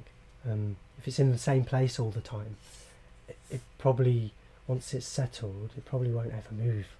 It's changes in the environment. Like if it moves to you take it to a dry environment or a wet environment that's different from the one it's used to, that's when it's going to change, and it might need some kind of setup, including an adjustment of the truss rod. The other time you might need to adjust the truss rod is if you've changed your gauge of strings. Obviously, fatter strings tuned to the same pitch will have more pull on the neck, so you'll have to tighten the truss rod up a little bit potentially. You should never need more than a quarter turn on a truss rod. Half a turn is quite a lot on a truss rod. That's after it's gone tight. If you find that if you are trying to adjust a truss rod and you find that it's very tight, there's probably something wrong. It might be it needs a drop of oil to actually loosen it off. You could put a drop of oil, slacken it off and tighten it up again and try again. You'd be surprised how many truss rods just don't work though, especially older acoustic guitars and that kind of thing. They just don't work. If you do get a truss rod that doesn't seem to be working very well, one thing you can do is give it a bit of help. So you can actually physically bend the neck as you tighten the truss rod, and believe it or not, will help it move. Aside from that, you really, if you're not sure about it, you should really take it to a guitar shop or a guitar repairer or maker, somebody who knows what they're doing. Yeah, Jim McMillan said, my brother offered to set up my Epiphone casino over 20 years ago. It ended up with a net like a dog's hind leg. Never touched a truss rod since. So let that be a lesson to us all. Roger Appleby is asking, do you have relief in your do you put relief in your necks, or are they dead straight? Good question. The strings, when you put the strings on, that will pull a little bit of relief in. So I usually aim for a tiny bit of relief, to be honest. So I would get my fretboard as flat as I can get it, and then continue until I've just got a little bit of relief. I'm going to show you on Saturday exactly how I do that, so tune in. Yeah, a little bit of relief is good, but not too much. We're talking about 10,000ths of an inch, something like that, like the thickness of your thinnest string is about how much relief roughly is a good idea to have. And perfectly straight is okay. I'm told that some well-known makers probably shouldn't mention make their necks as perfectly straight as possible. Perfectly straight, they say. And if it is perfectly straight, that's fine. But if there's the slightest hint of back bow or a hump, then you're going to get a buzz, potentially a rattle. So if there's a hump here, when you play here, you're going to get a rattle. So it's best to have just very, very gentle relief all over, and actually a little bit fall away at the end. But I'll go over that on Saturday in a bit more detail. Okay, so tune in. Subscribe to the channel, folks, so that you don't miss it. I think it's going to be 1 PM, but I'm not entirely sure. We might have to start a little bit earlier. I'll have to work it out in my head if I can do it in time. All right. Matthew Johnson is saying, I'm making my own bass and I don't have any tools yet. I'm concerned with doing a scarf joint for the headstock. When making the neck for a beginner, how thick would you choose the neck blank to be? Well, for a scarf neck, I make my neck blanks 20mm thick, and then the angle comes from the scarf joint. I've actually got a scarf neck blank here, so that's 20mm thick, and then I've put the joint there. Look. A lot of people put the joint here under the fretboard because they think the fretboard will make it stronger, but you probably have seen yourself a load of like those kind of rocky style guitars where the fretboard's coming away. Fretboard comes away at this end because effectively you're gluing it onto end grain. So I prefer to put the joint here. As you can see, you do a pretty good job. It becomes pretty much invisible, the joint. You can see it on the edge there, but when this is cut out, you'll barely notice that there's a joint there at all. So that's a scarf headstock. Maybe at some point soon I'll do a special on how we do that, because I could do that in a live stream. How we do how we make a scarf neck. See, from this point onwards, it's pretty much the same as a normal neck. Once you've got that, the only thing is it's a bit difficult to clamp and hold because of the shape. But where there's a will, there's a way. Yeah, I do this with a router. I've got a special trick to it. I've got time to go into that now, I'm sorry, but what I can say is, go for it. Bill from Tone Tech's online. Hi Bill from Tone Tech. Yeah, get all your parts and stuff from Tone Tech. I'm not affiliated in any way, but we do get a lot of stuff from there, and he's brilliant. He's focusing on, he's a tool specialist now, really, isn't he? More than parts and yeah. wood. Yeah, all top quality stuff. Billion Universe is saying, yes, scarf joint lesson please. Yes, scarf joint lesson. Okay, vote for scarf joint lesson. Noted. Got to get this one finished first though, so not this weekend. Yeah, we'll have to, maybe we'll have a vote about what I'm going to do next. Someone's already, it was Chris actually, McConnell asked you ages ago about, in the stream. About Hi Chris, your fretboard's on the way by the way. Sorry for the delay. He was asking about the body, I think, the body shape. Is that body shape, we're going to have a vote on that.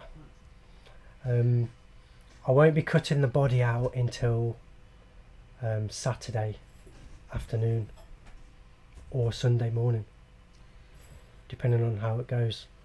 I don't know what shape it's going to be yet. That's going to be you guys going to choose. Okay, can we go back to scarf joints? Back to scarf joints, yeah, another scarf joint question. EP's saying, so am I right in saying scarf joints are just to save money because you can use a much thinner neck blank? That is one advantage of a scarf neck, yes. You can use a thinner neck blank, so you save money for sure.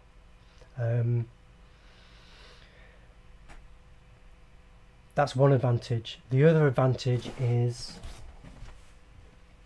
you get to optimize the headstock angle with this kind of guitar. So this is the, now actually I make these 21mm thick, just a little bit thicker.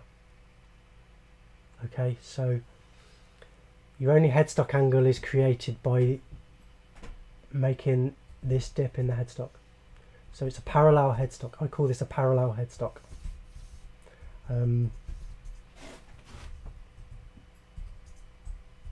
So you haven't really got enough angle for the string. You'll maybe have come across guitars where the strings are bouncing in the slot. It needs to have a string tree, what we call a string tree, or a string retainer.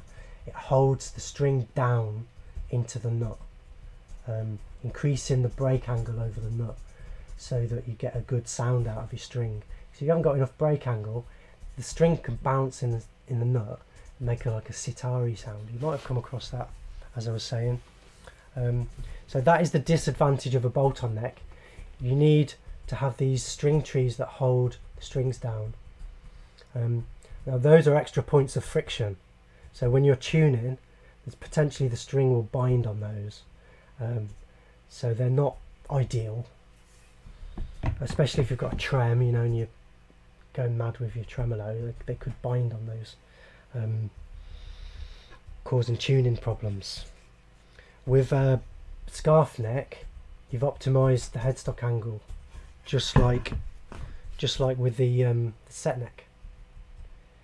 In fact, it's this angle is even fiercer than the set neck. 14 degrees is absolute maximum, I would say, for a headstock angle. So you can kind of max out. The more angle you've got, the harder the strings press into the nut, and so you should get more sustain and more sound out of the string, if you see what I mean. But you can go too far and then you end up with a binding problem again, where the string will bind in the nut. So I would say, as I said earlier, between 9 and 12 degrees for me is optimum. That's what I go for with these, although I don't get too hung up on the actual number of degrees. What's important to me is, does the string hold down in the nut correctly, and does it bind? So 9 to 12 degrees is optimum. Again, all the patterns for this are on the course, they're available. I'll show you how to make all the jigs that I've used today. There's a section on that, first part of the course. After you've done your drawings, then you know which patterns you need to make. You make your patterns, then you can make your guitar. In fact, you can make as many guitars as you like. You don't have to stick at just one. Another question? Last question then, and then I'm going to carry on with my two neck. quick questions then. One is Roel Shelton. Mark, what do you think of those hot rod wheel adjust truss rods? I don't use them myself because I like to hide things as much as possible, so I like to tuck things away. So I don't use them myself, but I'm sure they're absolutely fine. There's nothing wrong with them at all. It's just my preference is to use more slimline stuff. I don't know if you were here earlier. I'll just show you my fretboard, my truss rod again. Where have they gone?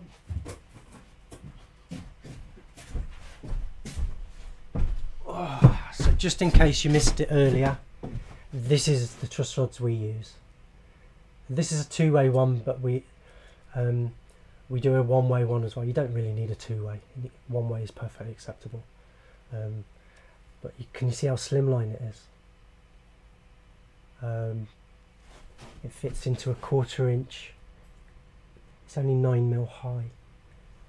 Advantage of that is I can carve my necks as thin as I like. Check the dimensions of your truss rod before you order it. This is 6mm by 9mm. It's really small, super powerful, excellent truss rod design, two-way adjustable. What more could you want? They do a one-way one, which is a little bit cheaper.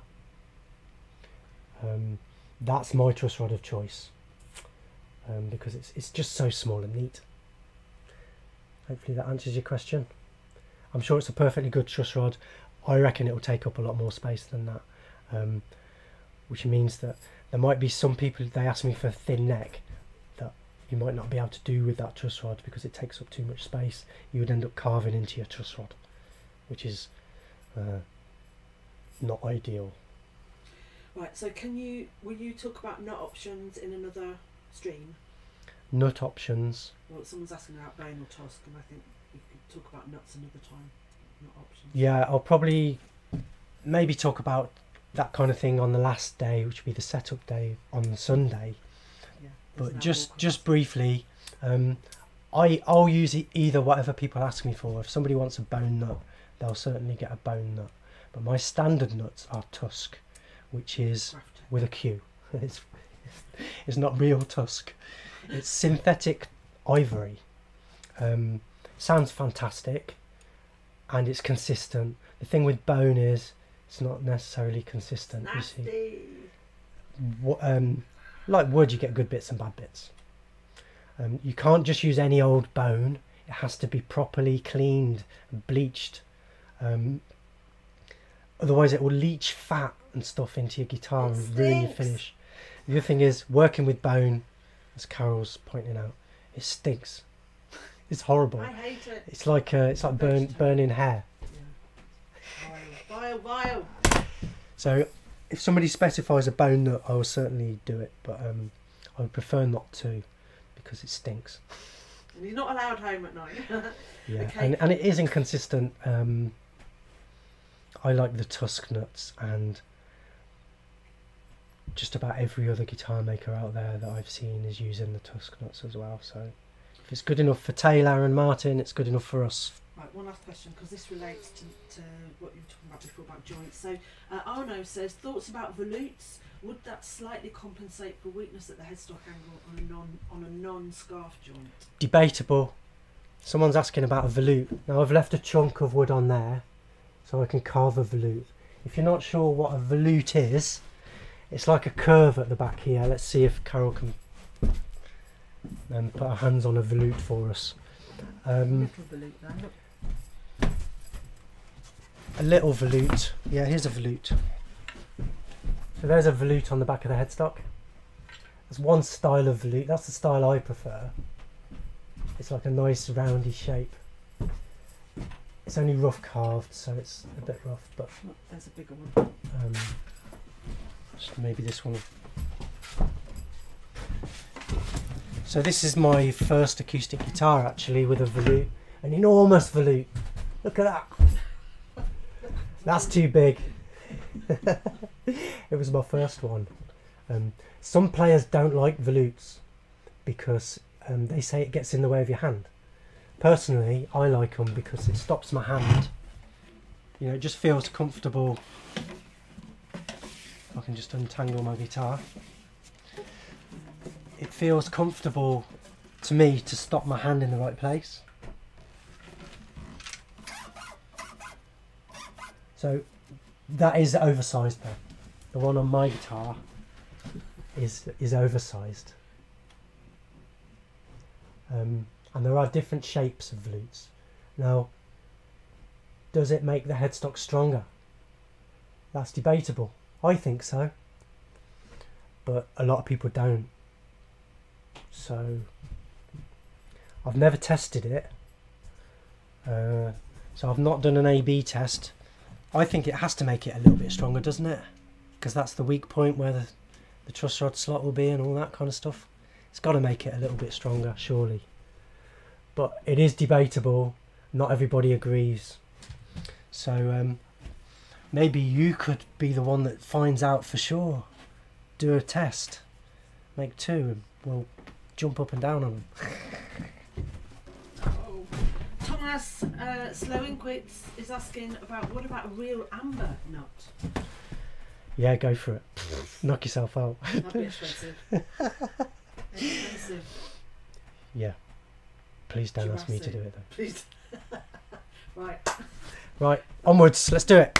Yeah. We're going to wrap it up, folks. You're coming up to 2 hours. I am coming up to 2 hours. I said it'd be 2 hours, so let's get this fretboard glued on. Carol's kept me talking too long. Oh. Okay.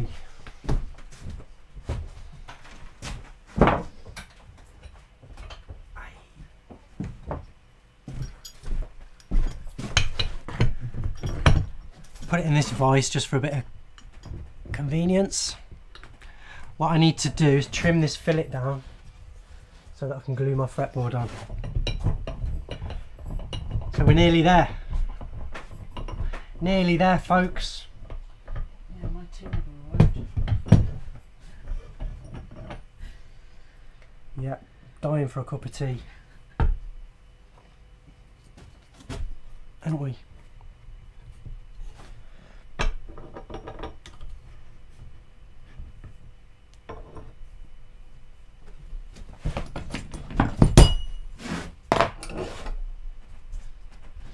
Let's just clamp it in there.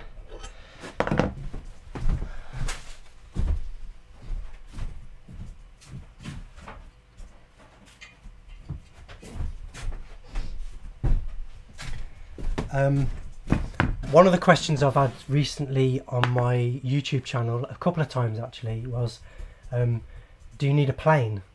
So actually no, you don't. You can do this without a plane. I'll show you how. But there are some times where a plane will come in handy. This is the cheapest plane money can buy. I wouldn't like to say how much they are now, but mine cost about £10. Inexpensive. Put it on an angle like this, not straight, because it's just going to go thunk. But if you put it on an angle, it slices. I'm going to be really careful. The worst thing I can do here is damage the edges. I want to keep the edges nice and crisp and clean. So we can use a plane if we've got one. If we haven't got one, just use a sanding block.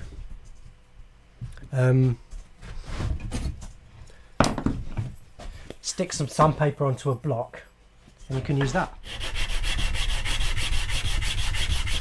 Obviously it's going to take a bit longer. Here's another trick. That is a blade. Yeah, another comment I had on my YouTube channel was a bit snidey about giving young people blades. That's a good idea. Sarcasm. That was good, wasn't it, Carol? That's my impression of a YouTube commenter. Don't be rude about your Thing is though, if you can't handle a blade, you probably shouldn't be attempting to build a guitar, is what I'm saying. So this is like call them standy blades, like about the cheapest tool you can buy probably, but it's amazing what you can do with one of these things. I'm going to put, look where my fingers are, 2 fingers, and then at the back I've got 2 thumbs. Fingers and thumbs. This is the 2-handed technique. There's a 1-handed technique as well. I'll go over all this on the course. You can use this as well. It works like a miniature plane.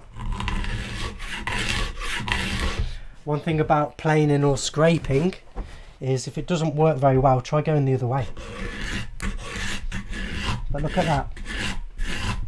A razor blade. Look at those shavings. They're just like planer shavings. Look, amazing, eh? So scrape, plane and sand.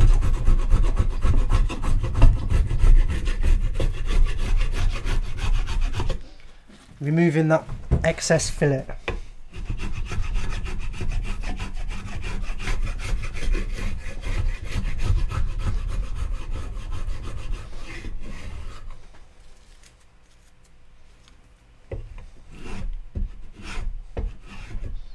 I'll get as close as I can without gouging up the wood underneath. And then I'm going to finish with the scraper blade.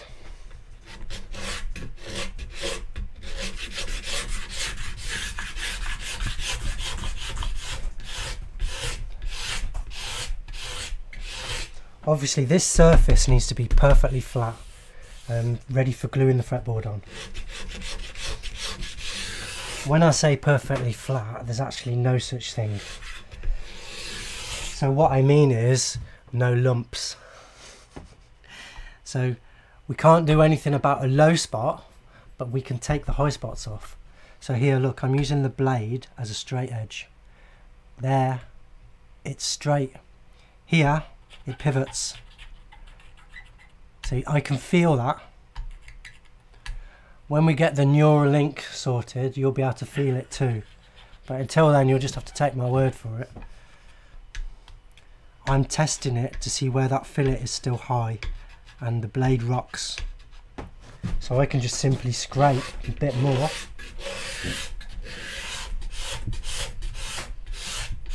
Retest.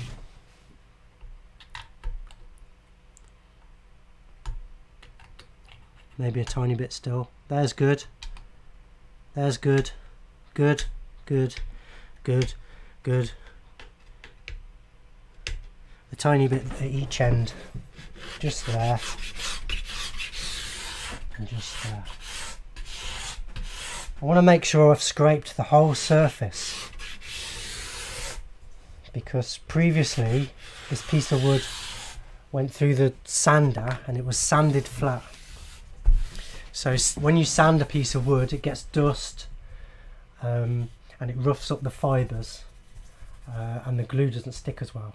So if you scrape the surface, it opens up those fibres, it leaves a nice clean crisp surface. You get a much stronger gluing surface, a much stronger glue joint. So there, that's now flat. It's ready for gluing. We're going to do the same thing with the fretboard. I'm just going to give it a quick scrape using the one-handed technique this time. So I'm holding it with my thumb in the middle and a finger each side. I bend it slightly. We get much better shots of this on the course, folks. So on the course we've got 4 cameras going, catching it from all the angles.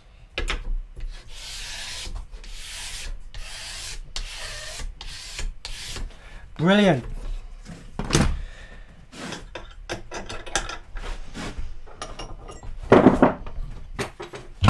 We're getting there.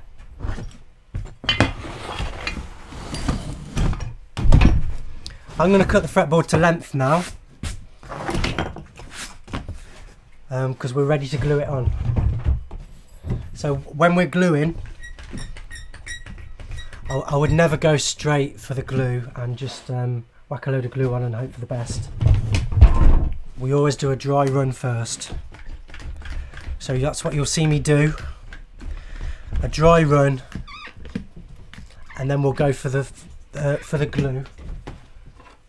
First I'm going to chop the ends off my fretboard.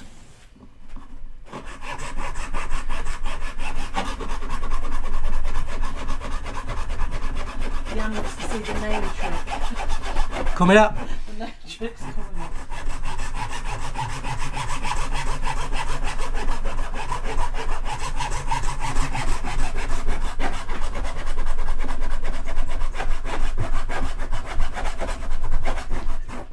Right, if you saw sticks, put a bit of wax on it. I'm going to put a bit of wax on that because I'm finding it a bit difficult. Just ordinary beeswax, just don't cut your fingers. A little bit of wax and it suddenly becomes a lot easier. Same this end.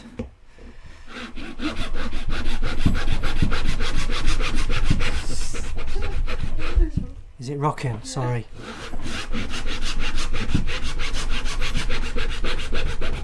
Nearly there.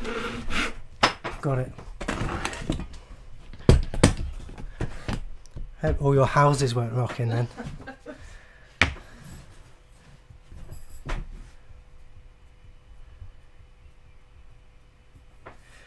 Yeah, it's probably better to count the frets before you cut the ends off. Double check before you cut the ends off. But that's my 22 fret fretboard. So I need to glue it onto here.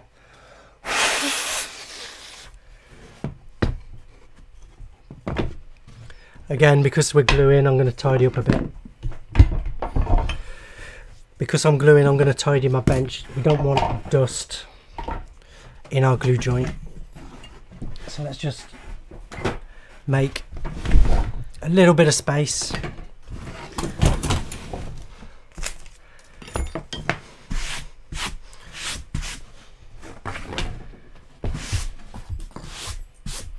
just get rid of the dust and we're ready to go. Right, now because we used our template to make both pieces, we don't have a lot of room for error. If I glue my fretboard on wonky, then we're going to end up with at best a narrower neck than intended. At worst, we'll have to take the fretboard off and start again. So we need to make sure this doesn't move when we're gluing. If you've ever done any gluing before, you'll know that everything behaves perfectly well whilst you're dry clamping, but as soon as you put glue on, everything slides around all over the place. So to prevent that, we're going to use the nail trick, as noted in the comments section. So here's the nail trick. We're going to use a couple of nails as pins to stop the fretboard moving. We're going to use them underneath where the frets are going to be. So in the end, the fret will hide the hole where the pin was. So the pin is there just temporarily. It's just a temporary pin, just to stop the fretboard sliding around while we glue it. We take the pins out as soon as the glue is dry. So this here is called a fretboard caul. It's the same shape as the fretboard, and it's got some holes drilled out strategically for where I'm going to put the pins. So I just chose the first fret, and well, we'll use this one and this one because they line up with 2 frets. So let's just mark through where they are. There and there. Again, I show you how to make these things on the course. It's called a caul. So any block that is shaped and used for clamping is called a caul, which is spelled C-A-U-L. So this is our fretboard caul, and as you can see, it's got a couple of strips glued on it. That's just to accommodate, because the fretboard's curved already, you see. If you tuned in on last Wednesday, you would have seen me making the fretboard and how we put the curve on there. So this has got 2 sticks on it to accommodate that curve there. Okay, so I've marked my 2 holes, one there and one there. I'm going to drill them.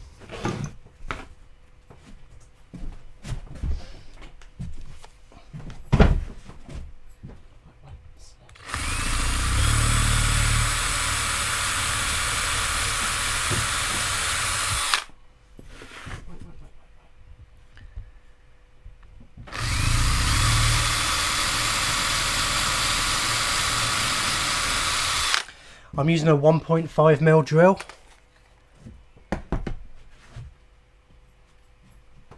And I've got some pins which just happen to fit. These are the pins that Chris was asking about last week. Yeah, someone was asking about these last week. So here's my pins. These are, I just bought a bag full of cheap panel pins. And then I found a drill that fitted. It doesn't have to be a perfect fit, just sometimes get a bit of burr from the drill. I'll scrape that off. So I'm going to tap the pins through just until it just pokes through there.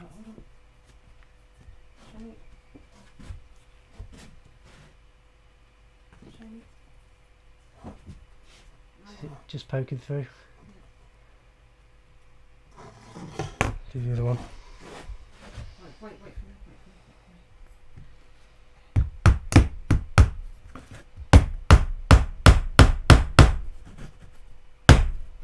You feel it just hit the bench, you see. So I've got scrap wood on my benches, so it doesn't matter.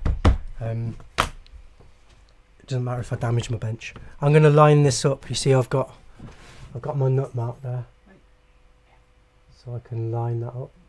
You see, and I'm going to give the nails a tap. let's put a bit of scrap under it. Give the nails a tap. I don't want to whack it all the way in, just a little bit. Just to hold it. There, solid. That'll stop it sliding around while we put the glue on. But first, we're going to do a dry clamp. So the coil goes on top. So the reason we dry clamp is, well, there's a couple of reasons. It means that I'll get all my clamps together in one place, so I haven't got to go running around looking for clamps while my glue's drying. And also, when the clamps are on, I can do a visual check, and I can check to see what it looks like, and make any alterations. If we put the glue on and then go for clamping and something doesn't look right, then you scuppered, aren't you? So there's two good reasons for doing a test. The mistake a lot of people make with these clamps is they put them on like this. Don't do that. Here's what to do, right?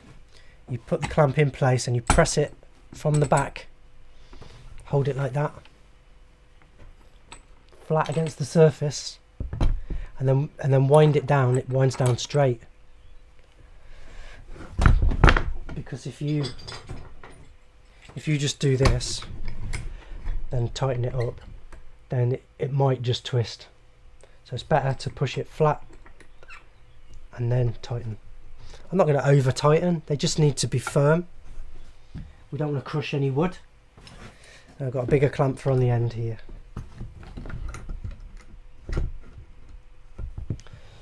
And that, my friends, is how we glue the fretboard on. Let's have a check. Does it look good? I think so. Looks pretty good to me.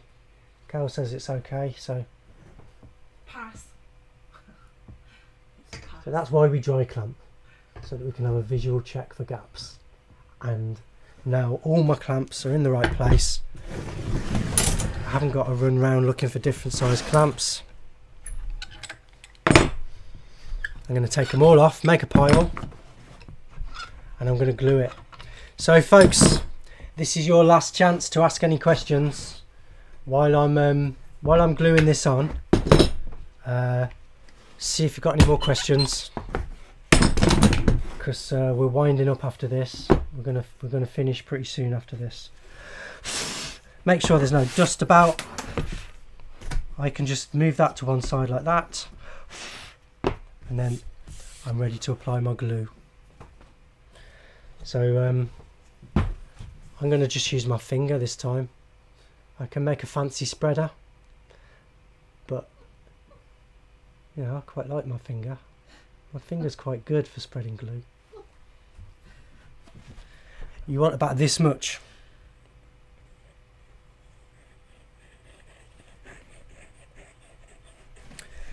Always better to put slightly too much than slightly too little. You don't want to starve your glue joint. You want a nice thin yellow film. I'm using Titebond, but you could just use any old wood glue for this. It doesn't have to be Titebond. I use Titebond because it's very strong, and it's very fast grab, and it sticks. It glues faster than white glue. Faster and stronger. So there's a couple of bits here where my finger's sticking.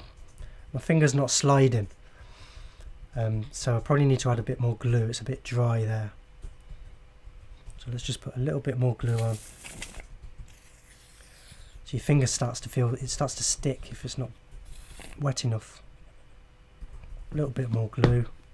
There, see my finger sliding now? That's when you know you've got enough on. Always better, like I say, if you put a little bit too much on, it will just squeeze out. But if you don't put enough on, it won't be strong enough. So we don't want to hang about too long. We want to get them together as quick as possible. What I'm going to do is drop it down really gently, and then I'm going to slide it up and down until it falls into those holes that we made. There we go. So now we know it's in exactly the same place. Another tap.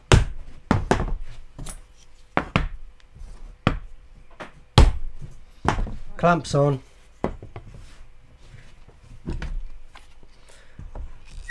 We can clean up the excess glue with a damp rag.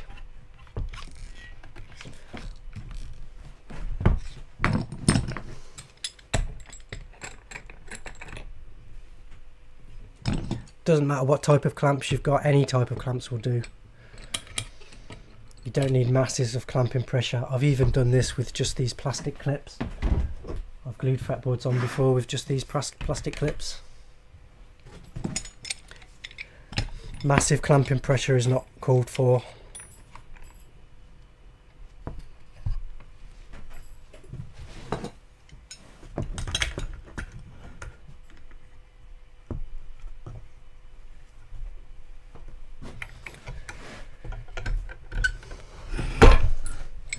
That's it. Spread them out evenly. Oh, I've got one more, put another one on there.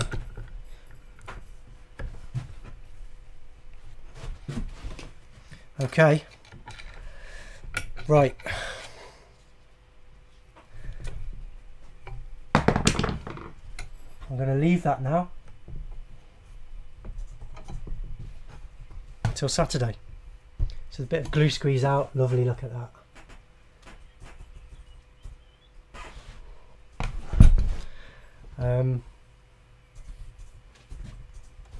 So that's it, folks.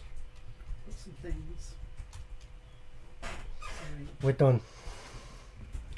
Carol. We're done, folks. I promised you something that resembled a neck, and I think that pretty much resembles a neck.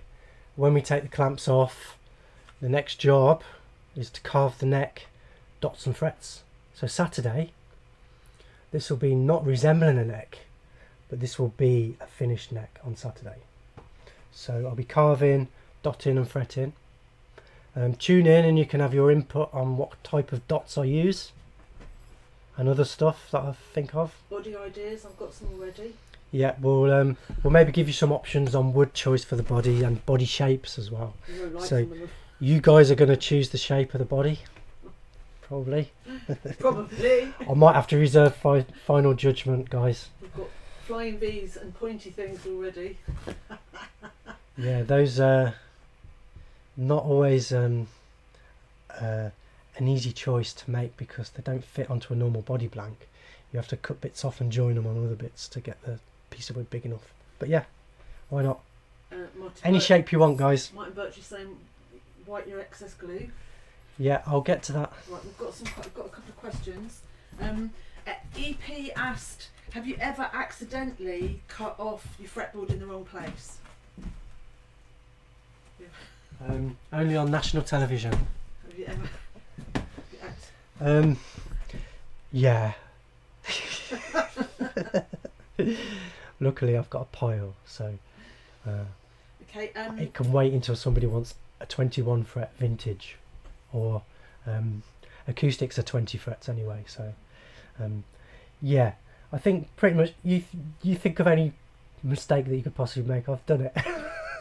Yeah, I'm writing a book about that. I've been there, done it. Right, can you say Bruce Scarborough has just tuned in, and he said he can't believe that he's found this channel because he's just about to start on his neck. Bruce, well done, you found us. And he's asking about the community, so I think it's worth telling people just Yes, a bit about so the guitar community making. and the difference between this channel and our website. Okay, yeah. Right, I only set up my YouTube channel to promote my website. So, guitarmaking.co.uk. The thing is, YouTube could close down at any time, or they could say, "Oh, we don't want any people using tools on YouTube," or they could say anything they want. So YouTube could just turn around one day and just there might not be any guitar making on YouTube one day. So I set up my own platform. It took 4 years. Well, 4 years ago I started it. Guitarmaking.co.uk. There's, I've got to say, well over 400 guitar making videos. But the difference is it's all laid out step by step in the right order. So you haven't got to go around searching for it. You can follow it through step by step. You can dip in and out. You know, if you're quite happy with your build and you're just stuck in one place. A lot of people have done that and it's got them out of a hole. But the idea is, yeah, start with a basic blank piece of paper, do your drawing, make your patterns, build your guitar, and I take you through every stage of the process. I've forgotten the question. No, I was just, it was Bruce was saying that he stumbled across this and he's about to start his first build. So. Yeah, so well done for finding us, Bruce. Head over to the guitar making site and you'll see that we've got a forum. So that's what you're asking about, the community. So there's basically all us lot, all these guys in the comments. And more. And pictures and amazing. Yeah, we've got a forum, so if anybody gets stuck, we all help each other out. And we put pictures of what we're working on, our builds and that. So have a look. It's amazing, isn't it? Come and say hello, yeah. And we'll say hello back. And you can support us. You can become a supporter, or if you want to get on the courses, then you have to become a premium member. So that's how that works. Obviously, I've got to make a living somehow, and YouTube isn't going to do it. But the reason I set up the YouTube channel, like I was saying earlier, was purely just to promote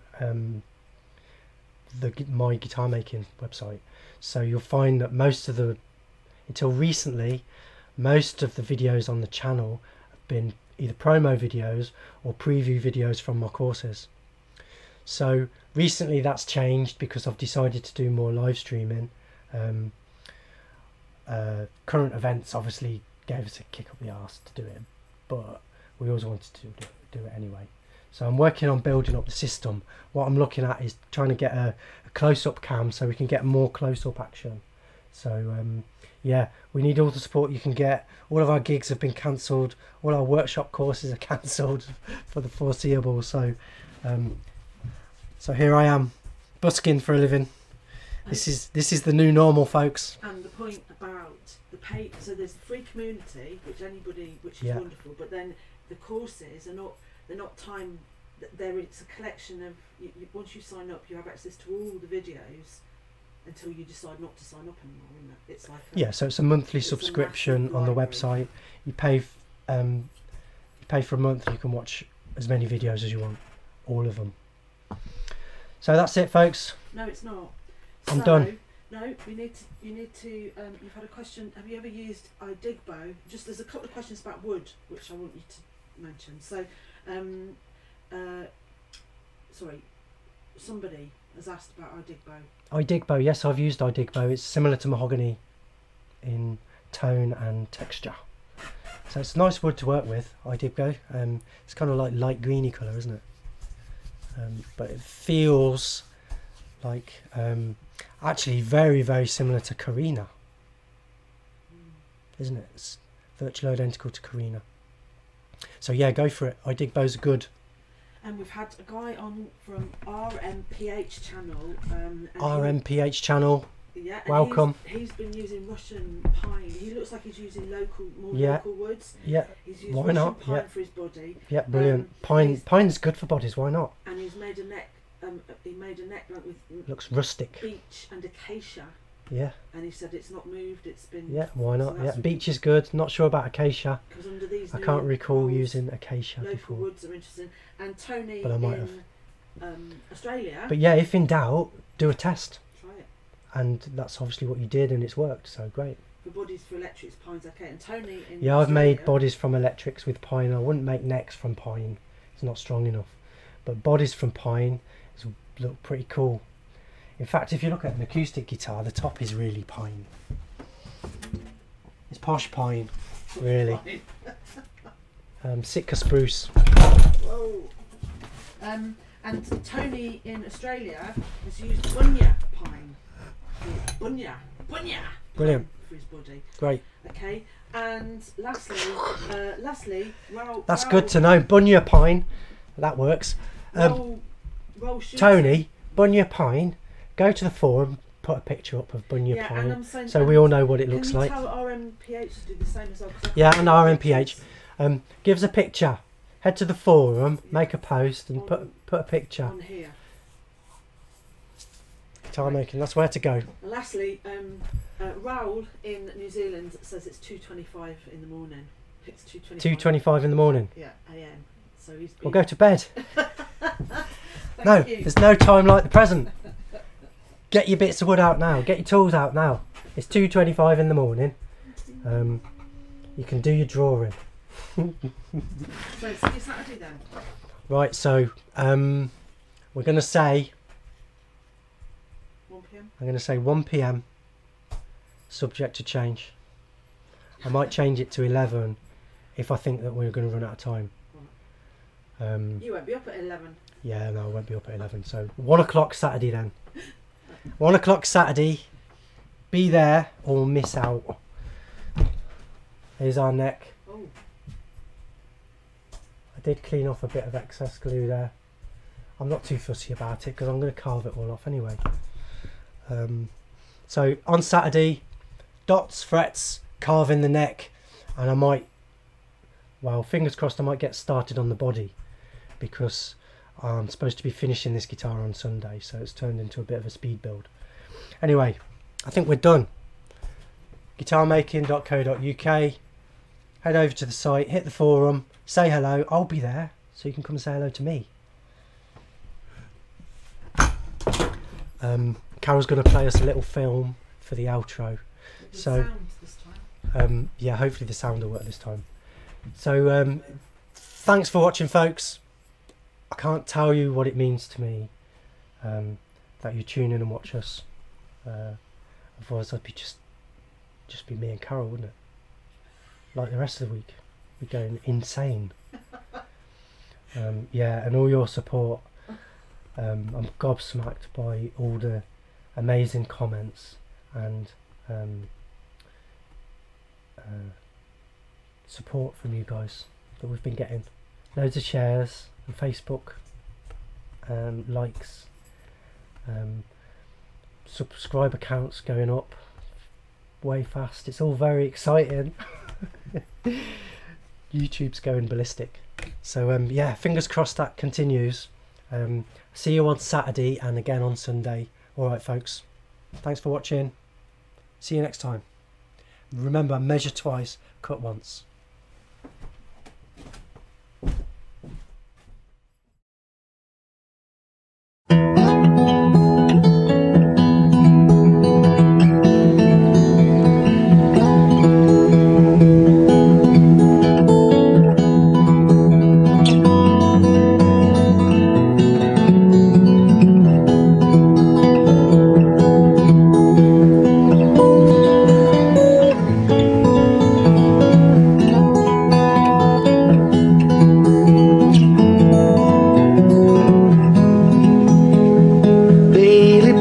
Guitars where the Gulf Stream flows. His artisan's hands shape the wood and the bone, fashioned from the stars like no